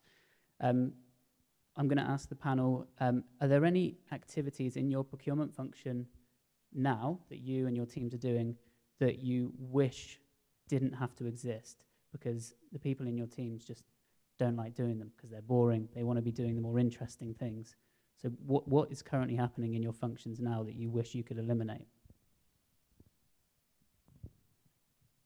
Pretty much half of their working day. Pick the worst. We are a huge organization, and we have a lot of projects and clients, and therefore we have a big quantity of small value orders. So our average day is about 125, 130 LPOs, which need to be converted, which need to be approved, which need to be sent to the vendor, all the follow-ups and everything. And this is the thing that we are looking to change in the next 6 months. Then the second thing that everyone, whoever worked in construction and facilities management knows, the contracts, which are again another very boring part where everything is agreed. Now someone needs to sit down, type it, but as JJ mentioned, this will soon be history, hopefully. We are going to buy a software that will, using templates that are pre-approved by legal, basically create the contract in 5 clicks or less. So these are the part, nobody likes to, almost nobody likes to do repetitive work each and every day. And we do have other things that are much more interesting. Any examples from your organizations? Well, I would say, the approvals. There are a lot of approvals as somebody said, you just navigating through all those approvals is very frustrating, because that is where the sort of end user gets frustrated, because you've done all the hard work, and now things are going through approvals, and you just go follow up with each approval. Can you please approve it? Can you please approve it? That's sort of in a way frustrating, as well as I would say sometimes that's humiliating also. Because you're genuinely asking for something which is the responsibility of that person, and it looks like they're doing you a favor. So I think this is something which we in our organization also we have done a lot on this, but we need to work more, simplify the approval cycle. There should not be any duplicate bounce back approvals and so on. We spend a lot of time helping organizations to transform, right? So, creating capacity without adding more people, because it makes people's jobs more interesting, it creates efficiency, it means that procurement is adding more value. But it's really interesting because everybody knows that it has to happen, but what's stopping you from, what are the barriers that are stopping you from making those changes that you know have to happen? Yeah, I can give you example. Like I was in Vedanta, and we were having 65,000 items. So 65,000 items, we were 27 buyers, purchasers. Okay, so to cope up this huge purchase procurement gamut, what we did, we consolidated all the requirements and we make annual rate contracts. And one time, like we were having a approval matrix up to 9 level. So my buyer is everywhere going like, please approve, please approve. And it goes up to CEO level and all. So we make contracts, and then after we put all this thing into our shared service center. So once it is done, so shared service center, like people are only placing order, simple. So all pending requisitions, PRs are cleared, and we were happy to go the office at 6 o'clock. Otherwise, we were doing work up to 9 o'clock in the night. So that type of leveraging with our employees, and that motivate our team, and we come out with the achievements. I think what keeps people from, or organizations from change, is exactly this manual work. Oh my God, we are so tied in our, we are so busy sawing the wood that we forget to sharpen our saws, right? That's why we are so tied up in our daily processes that we just cannot think beyond that next approval. And actually, it's quite easy, because it kills like many, like birds with the same shot.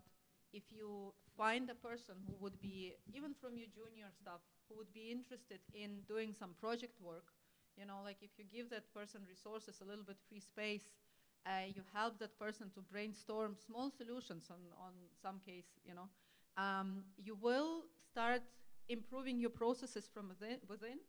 You will start building your capacity, developing your people, and helping those people that you have to grow. And once they have created something within your organization that they can be proud of, that also invest them. So that creates that loyalty, you know, like that they stay to also reap the kind of like the fruit of their hard work there. So I think it's, Zoran was saying that, okay, it's like we have to do a large solution. We have to go now from 0 to 100. Sometimes it does happen that companies completely revamp. Those are really also very hard transformational change projects that many of them fall into the 70% category that did not succeed, right? But if you start tackling smaller projects, you know, in an agile way, giving people results quicker, helping them to do their job, you know, like having more interesting jobs, that improves the entire thing, you know, like simultaneously kind of. I think one more thing that we do is, you know, we regularly present to the C-level leadership, you know, our numbers and what transformational activities we have done. So we get, you know, some of our team members to, you know, each present one of these slides. So that sort of, you know, removes that fear from them, because, you know, a lot of people have fear. Maybe we all have fear. Simple as that. So by doing that, actually, it removes fear. And it gives them visibility, you know, to the senior leadership, and that gives them a chance to, you know, just talk in front of people. So that actually works in a bit way.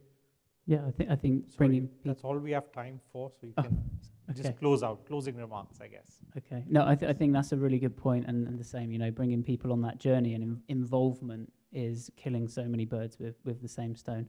I'm just going to finish off with another quick room survey. How many people in the room think that their procurement function doesn't have enough capacity to deal with the demands of your organization, the growing demands? Hands up if you think you don't have enough capacity. Wow, everybody's good. Well, I think I think we'll have to wrap up. So just going to say thank you everybody for your input. It's been really interesting, and look forward to talking to you a little bit more at the networking break. Thank you so much, Sam, and thank you so much, ladies and gentlemen. Thank you, everyone. And now I'll welcome Diego, who's our next speaker. He'll talk about leveraging wellness to create a high-performance culture. There you go. This goes here. All right. It's fine. Yeah. Am I audible? Yeah.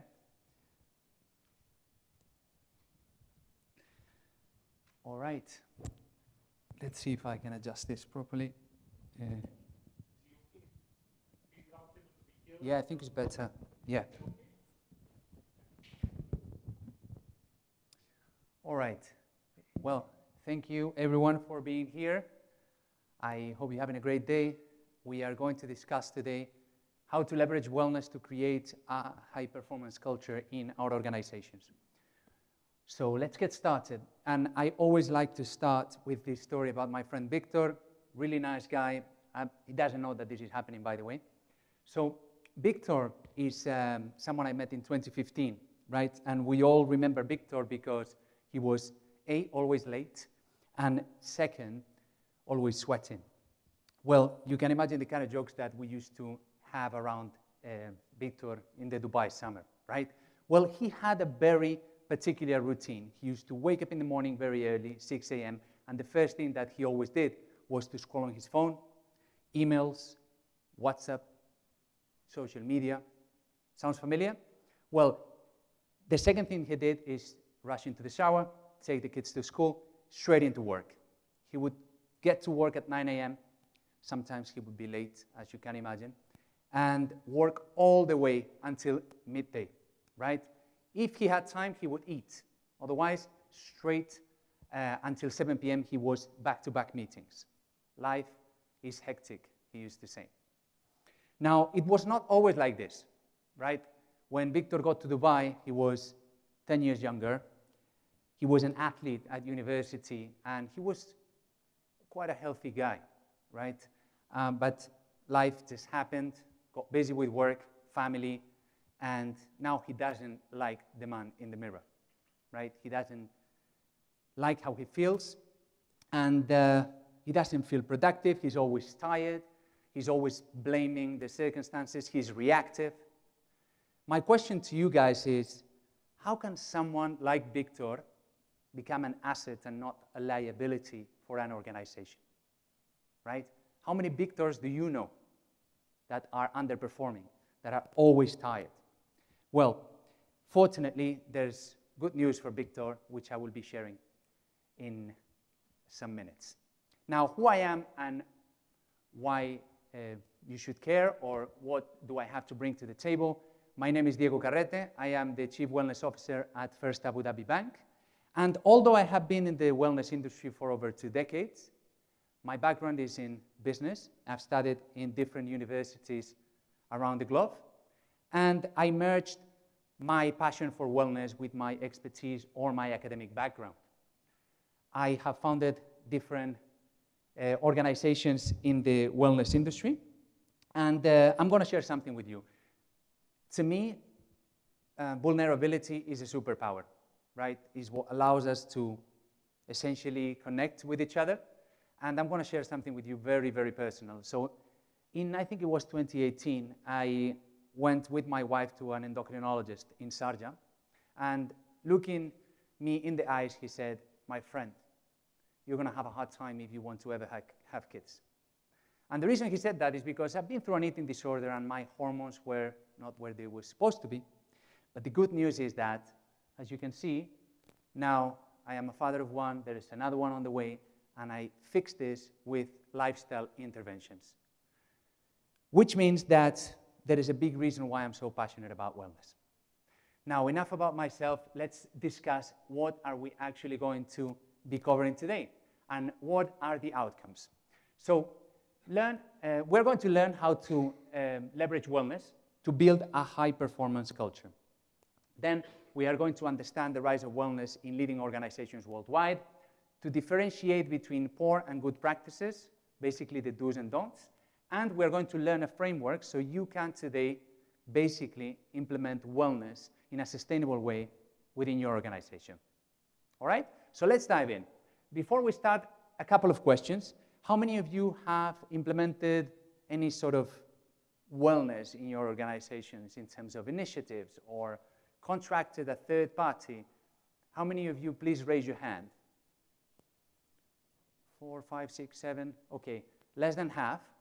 And how do you consider wellness in terms of how important do you think is towards business outcomes?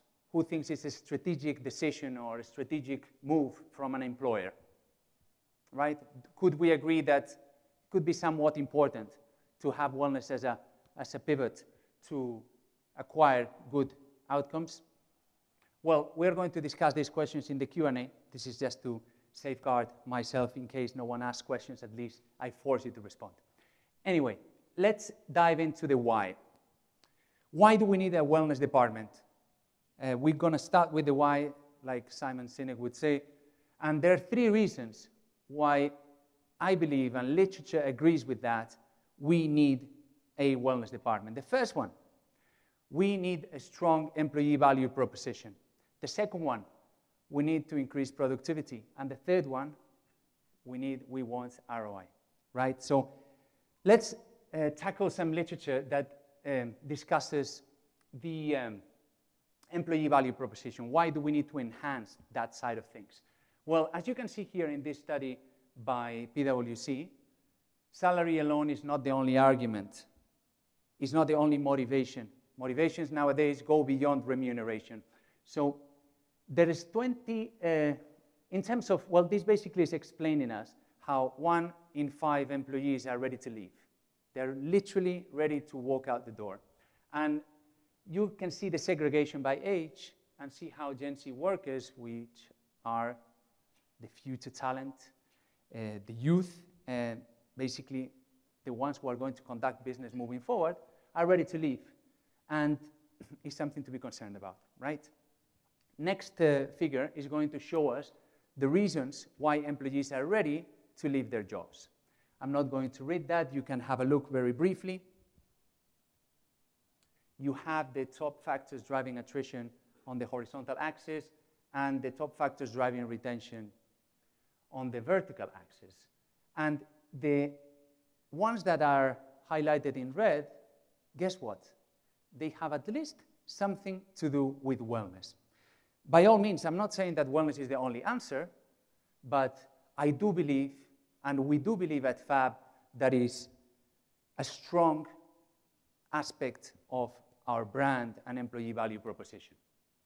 Okay, now, in terms of productivity, how does wellness help productivity? It's going to help us to improve our energy levels. I do believe that, as well as vulnerability, energy is also a superpower. It's the ultimate currency. I don't know of any successful individuals who are or who have below average energy levels. Enhance mental clarity and focus, right? This is going to allow us to be responsive instead of reactive. Because when emotions go up, intelligence goes down. Reduce stress.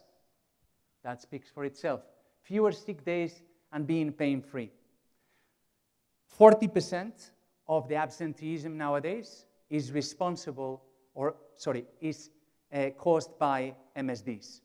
MSDs are musculoskeletal disorders, so neck pain from commuting from Dubai to Abu Dhabi, or from sitting on a chair, or from living in Sharjah and being stuck in traffic for an hour. Well, you might have back pain or cervical pain. Well, 40% of the absenteeism in your company is caused by that, and there's a fix.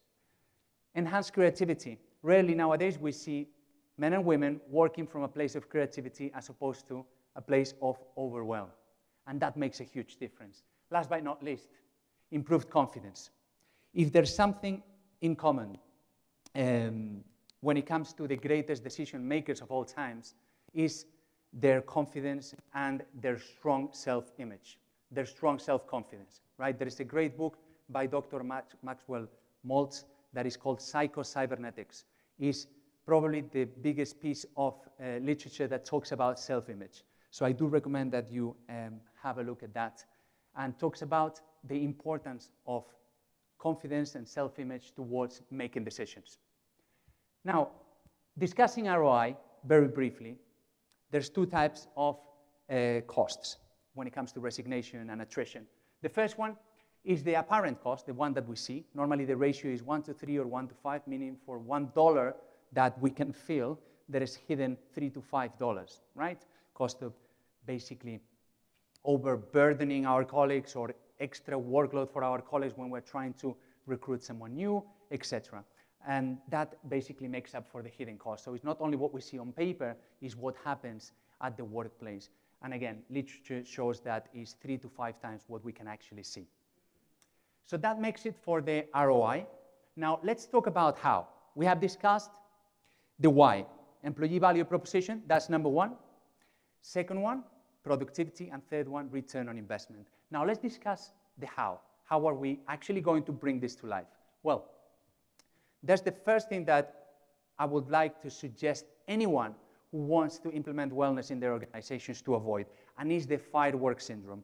And I was just outside talking to someone I knew. I knew a couple of people here. Great to see you. They were implementing, or they had implemented, a couple of wellness initiatives. And that was a clear reflection of the firework syndrome. I asked them, how were the results? Did you guys notice any sustainable change? And they said, no. This is because giving apples on a Thursday morning is not going to make anyone healthier, right? And giving a free therapy or massage on, whenever, is not going to make them healthier either. There has to be that congruency, right? We need to have a strategic lever internally that is able to drive those initiatives. Now let's discuss a little bit further. This is an interesting topic. There's 3 steps that I have built and put together for you guys in order to build a functional wellness department. The first one is to find a strategy. As I just said, spending the money doesn't justify the investment, right? And that's the first thing that we need to understand. The second one, we need to align it. So how do we align wellness, the wellness strategy, with the business strategy? They need to go hand in hand, right? Because employees' performance is key for business performance. And the third one, we need to identify the positioning. Where do we want wellness to sit in our organization? And I always utilize this. Wellness is not urgent, it's important. It's somewhat like your pension, right? Compared to your salary. Your salary, you need to pay DIWA, mortgage, whatever. It's more urgent. You need to pay your bills. But yet, when you retire, you may want to make sure that you have your investments in place, and that's wellness, right? It's having this infinite approach to business and to health, which is, again, another great book, The Infinite Game by Simon Sinek. How do we do that? Let's dig a little bit further. Bring the experts on board. I cannot do this alone. I've been in wellness all my life. I cannot do this alone. That's why at FAB we have hired different specialists. One of them is our ergonomist, Olivier Girard from Geneva. He has been conducting a campaign over the past 6 months. Well, on the first campaign, on the first day of the campaign, we gathered almost 1,000 people live. In the UAE, we are 6,000, right? That's what, 16% of the, 16% of the organization were watching, which means that they need something, they want a solution, right? And that I will discuss in a second. And the second one, dare to ask. We do it with the people because it's for them. It's not because I say so or our organization says so. We basically do what's best for them. We conduct different surveys at an N1 and 2 level and organization-wide to understand what are the different demographics, psychographics, and wellnographics in this case. What is their wellness at? Now let's dive into, okay, good news for Victor. I almost forgot. There's good news for him. They hired a chief wellness officer in his organization, so now he is no longer on medication. He has more energy to play with his kids after work. Before, he used to get home, crash on the couch, completely destroyed. Now he has energy for his kids. He leads by example because he knows that behaviors are caught. They're not taught. And he has more time for his family, and he feels better than 2 decades ago. And that is a real case scenario. Now, what are we specifically doing at FAB?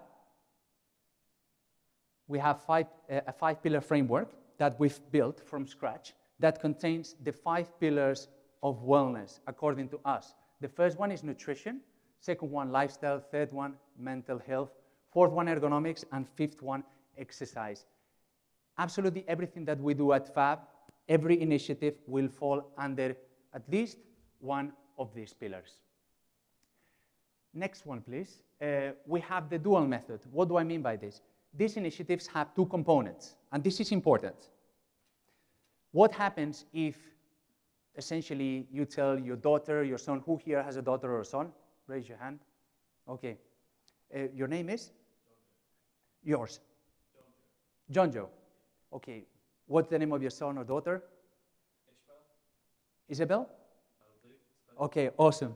So, 2 things. What happens if you are just munching or having some Oreos or cookies in the couch and you tell her not to do the same? Yeah, that's for sure.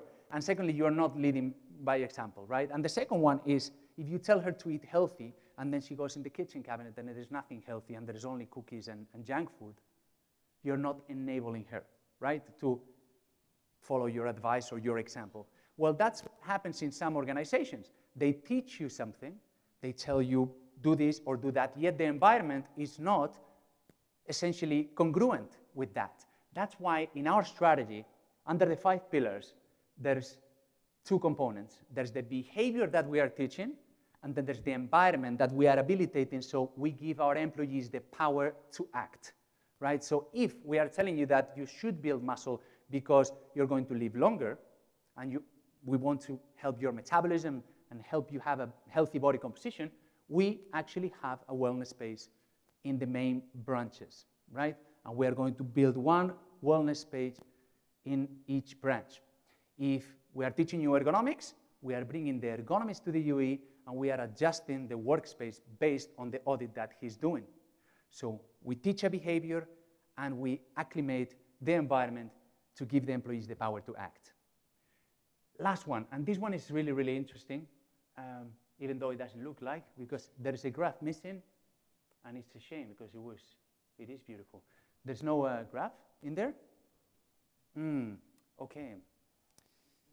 How are we going to do that? So basically, let's all do a small exercise of imagination here. No, let's not do it. It's too complicated of a graph.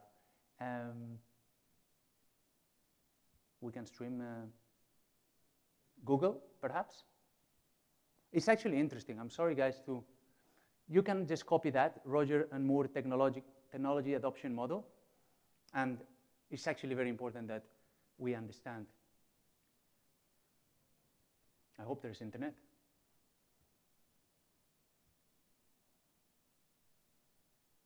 Do you have access to internet? Yes. Yeah, just Google. And just paste that. Adoption model.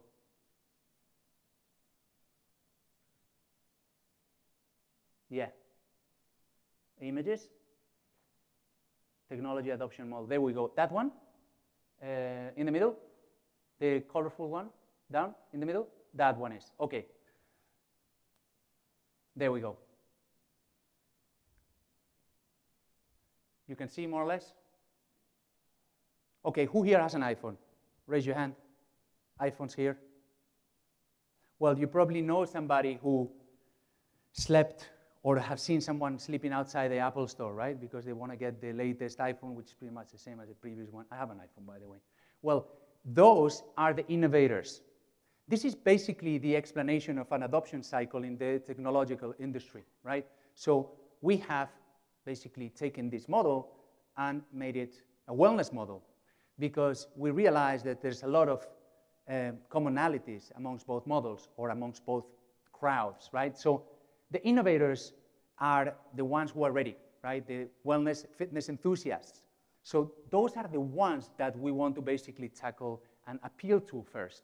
We will not waste our time with the skeptics because that's a waste of resources. They might be ready one day. Now you see that there is a gap in between basically the early market and the mainstream market. That is approximately 16% of the organization. So this is important.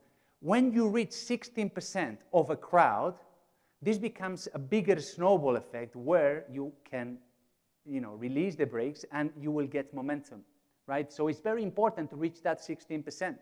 So we are focusing on the innovators and early adopters. And a great example of this is the 1,000 people that tuned in for the ergonomics first. That we basically reached that in the first campaign, which is great, right? How many of them are going to stay consistent? It's very important, if you are implementing wellness in your organization, that you focus on those who are ready, right? And you don't waste your time on people who are at this point in time not interested, because wellness is a cycle. Sometimes you have so much going on at life, you cannot force people to eat healthy and do push-ups and this and that. No, because sometimes you're just not ready. You need to respect that. But the markets work in a very peculiar way, right? The visionaries are going to take the example of the innovators, and the pragmatists are going to take example of the visionaries, right? We like to take feedback from previous groups. So when in an organization you see people showing up to the classes and talking about it, also FOMO kicks in, right? Fear of missing out. So that's why we have adopted this model. We are focusing over the first 2 years to reach that 16%, so essentially we can get everyone on board. And how long does a wellness intervention take in terms of incorporating wellness into an organization? Well, it depends on the size, obviously. But for us, we estimated that 4 to 5 years would be a conservatively reasonable amount of time to actually implement wellness. Because if an internal transformation of a department sometimes takes 2 to 3 years, imagine bringing something completely new, completely external, and try to essentially make it permanent. And this is pretty much it. I do apologize for this technical glitch in the end. I'm ready for questions if you have some. Thank you.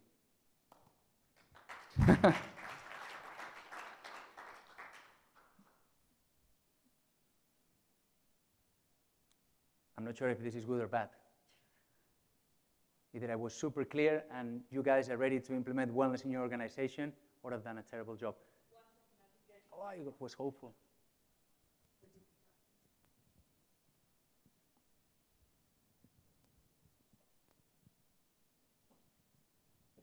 I mean, very interesting and very appealing also. So how does it work? Say, for example, we roll out a program that, yes, we want to go into wellness, and we get the 16% of the people to listen to you, right? They come and talk to you. Now, how do we monitor basically? Say, for example, we are doing a class on, say, mental well-being, a basic simple thing like a meditation, or being more emotionally aware or something like that. So do we track their progress over a year, or over the period, have regular interventions with them and all right, so publish the whatever our findings, so that other people also look at them and then start getting interested in it?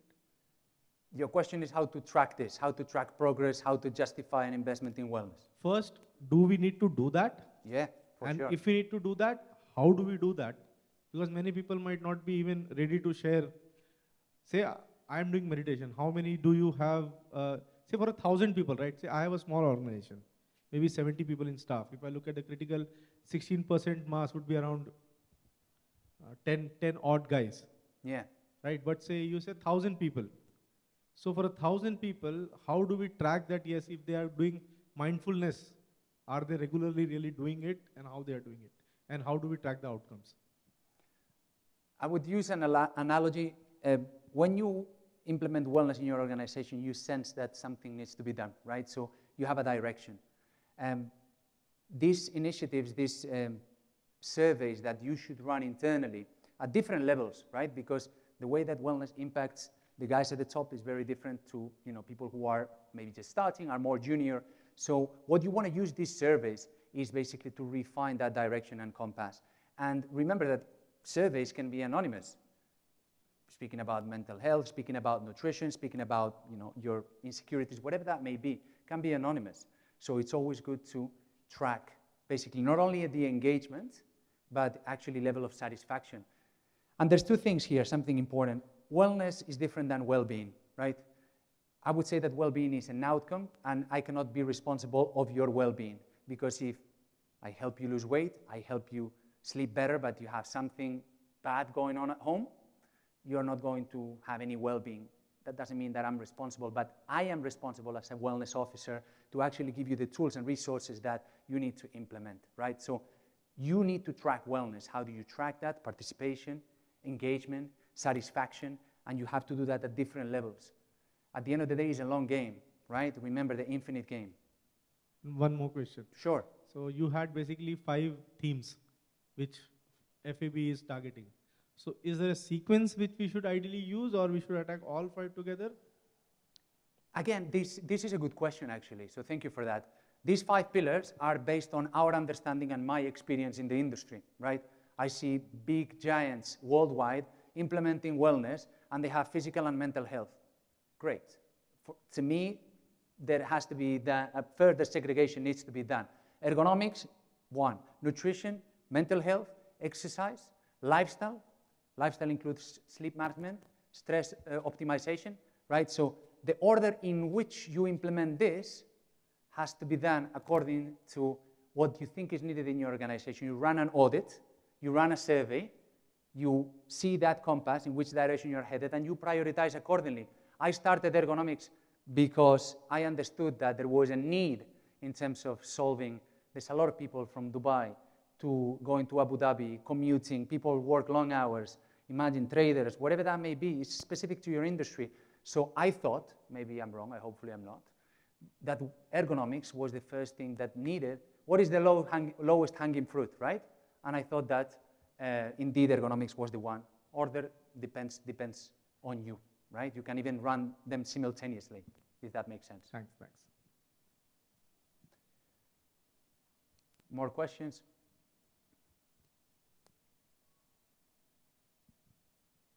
Questions?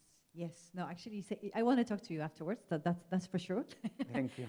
No, I think I very much liked, because part of what I do is mental health coaching. So it's mental fitness. I wanted to ask you, positive intelligence for mental fitness from positive intelligence. But I wanted just to share, so all my questions I will leave after. But to your point and to the points of others, I think what I want to share is that is a very, very important topic for any organization, any team, and any leader. Because I totally agree with you that when we don't focus on this, we cannot be productive. Our stress levels are very high. We cannot manage or lead, I should say lead our teams effectively or procurement organizations effectively. And that's a driver of performance. So if you have not implemented yet any mental health or any wellness, because I totally resonate with many, many different pillars. I am attached to one from the expertise point of view, but that is really going to affect the performance of your organization. So to your question, I think I can only imagine how difficult it is because I have not led any of those transformations within my organizations in my past life. But I think that that takes for sure a lot of efforts into branding and into benefits sharing. And you did an absolute great job into linking it with finance, because I think that's very important, the ROI, highlighting to the decision makers of the sponsors, right? So whenever you can attach the mental health or any wellness initiative to business ROIs, right? Return of investments, and this always goes into performance. It always goes into focus and decision making and stress levels. Currently, stress level in majority of organizations is about 59%. 59% of people in your organization are stressed. Yeah, and that's an average. Exactly. And if we are stressed, we are just working from our survival brain, and we cannot be optimal. So just wanted to mention that. Thank you.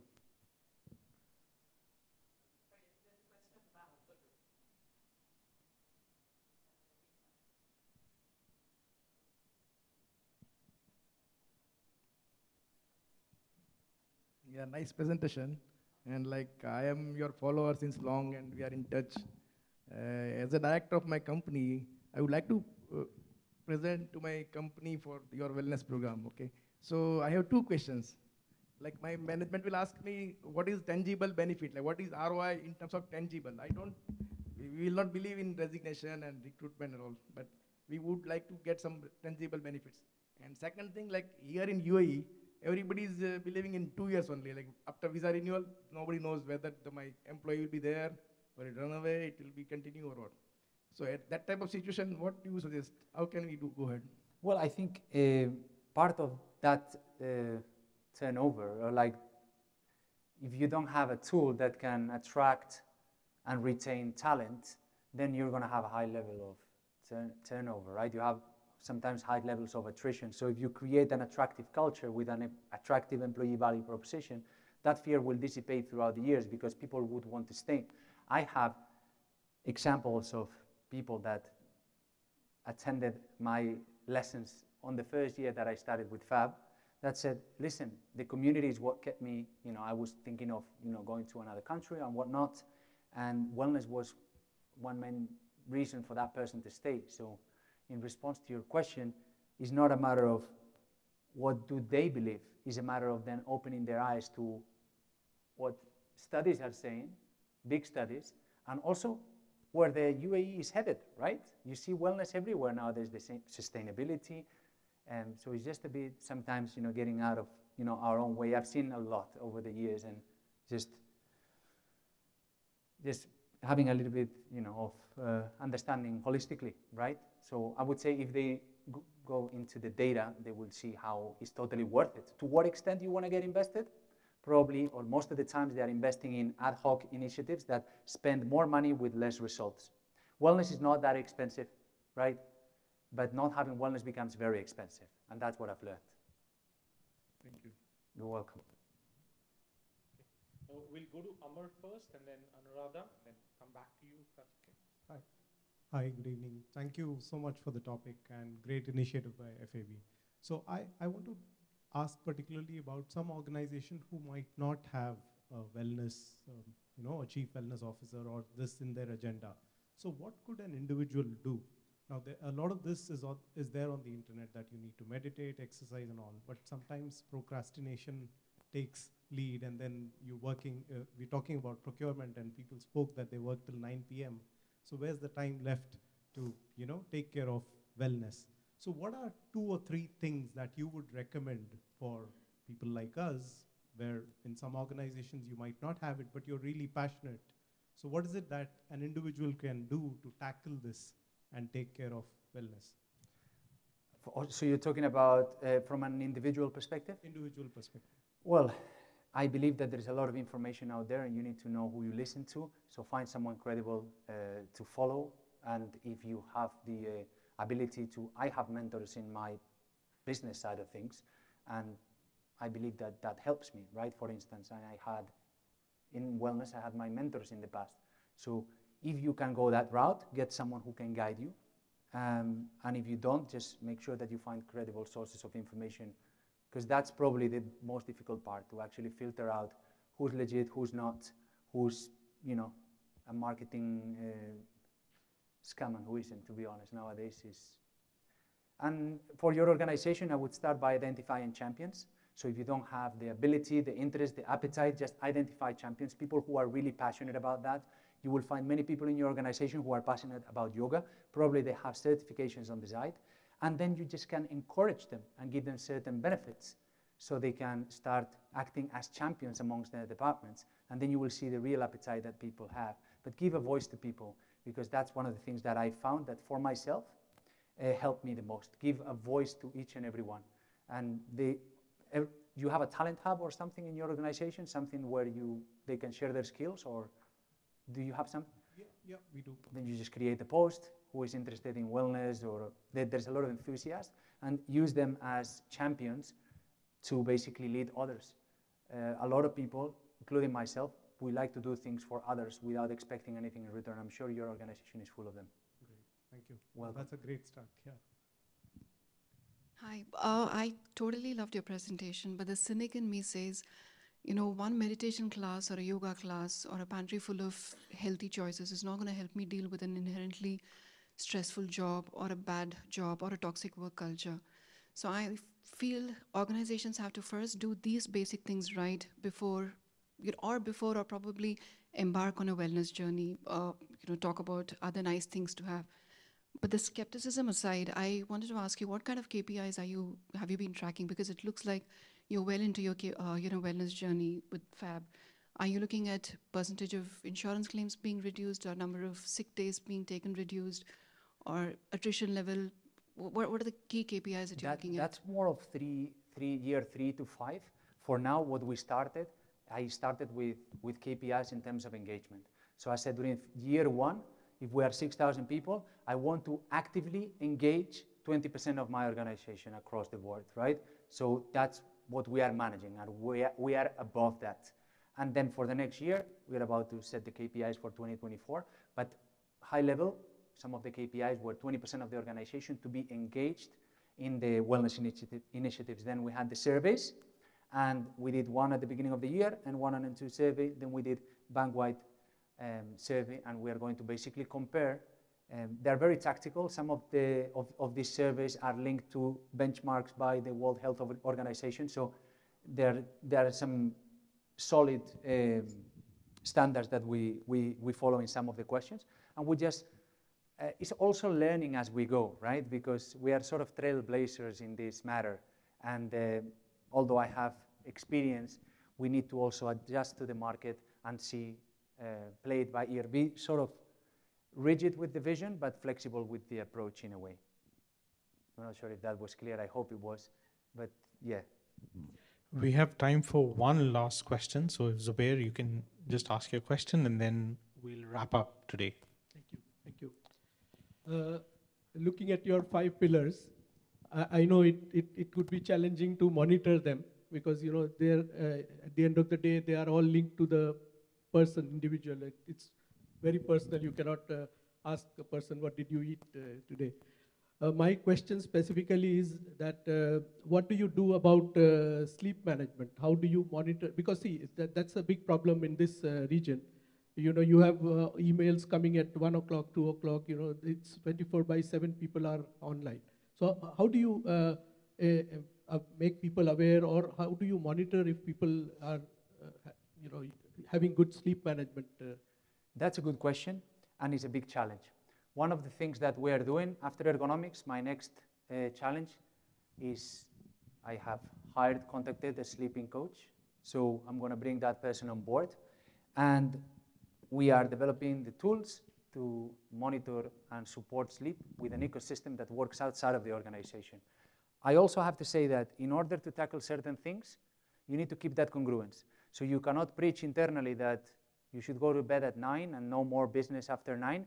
Then you have line managers sending emails at a certain time, right?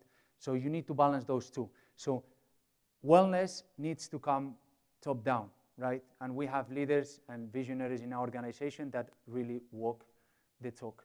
And that's why we can make this happen, right? So get everyone on board from top down, and that's something that needs to happen culturally as well. Does this help?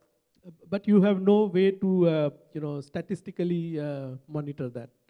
In the future, we will, because there is devices and everything. Yeah, there are devices. And essentially, you can, it's as simple as survey, how many hours do you sleep on an average?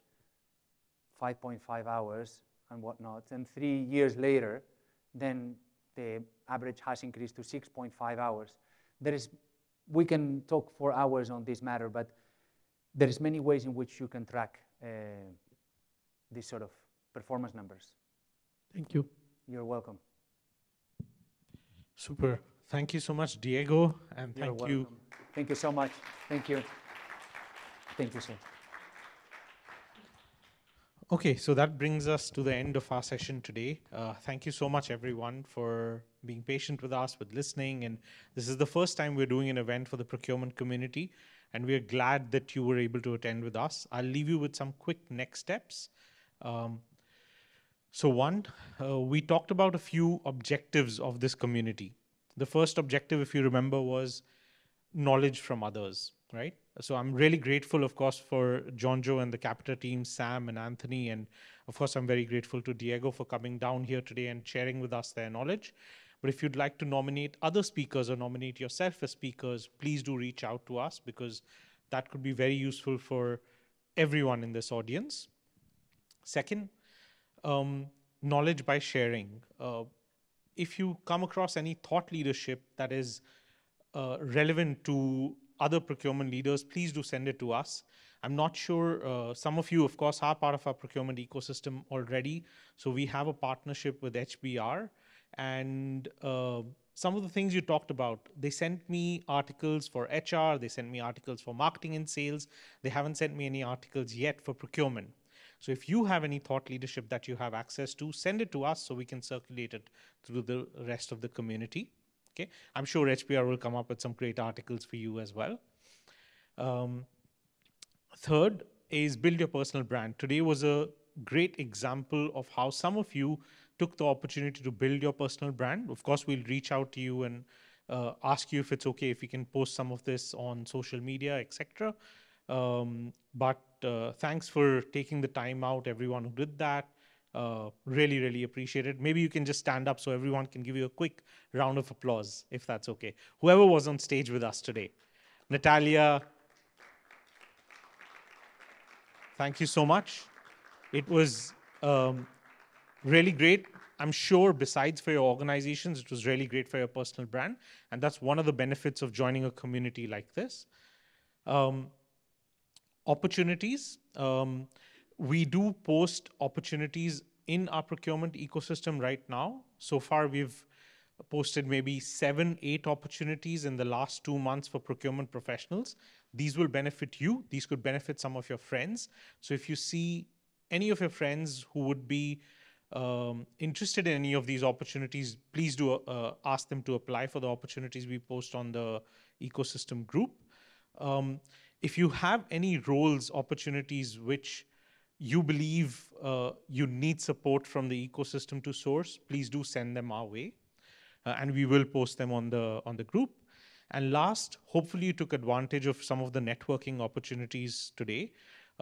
Please do help us increase the size of this community. This is your community, it is for you. So please do invite your colleagues, friends in procurement, your team members. The only criteria to join really is you should have 10 plus years of procurement experience. Then you join and become a member of the community. And once you're a member of the community, you can bring 3 of your team members to these events as well. Okay. There's a link to join this community, and it says there, see you next quarter, because that's what I asked the team to put on there. But I hope to see you next week and the week after next on this WhatsApp community, this WhatsApp group that we've created. We hope to make this a very vibrant community, and I'm sure we can do that with your support. Thanks a lot, ladies and gentlemen, for your time and support today. And please join us outside. Hopefully there's still some tea and coffee, and let's stay for a few minutes. Let's get to know each other a bit more, and then let's head back home and have a good weekend. Well, not a weekend. This is supposed to be on. Oh, I should tell you, these meetings are all meant for Friday. So these will happen on Friday afternoons, like 3 to 6 p.m. That's what our HR community prefers. That's what our marketing and sales community prefers. And I'm sure it would be a little bit more convenient for you as well. But we will get your feedback if another day is more convenient, right? And that's why I'm in the habit of saying have a good weekend. But have a good week ahead. Bye-bye.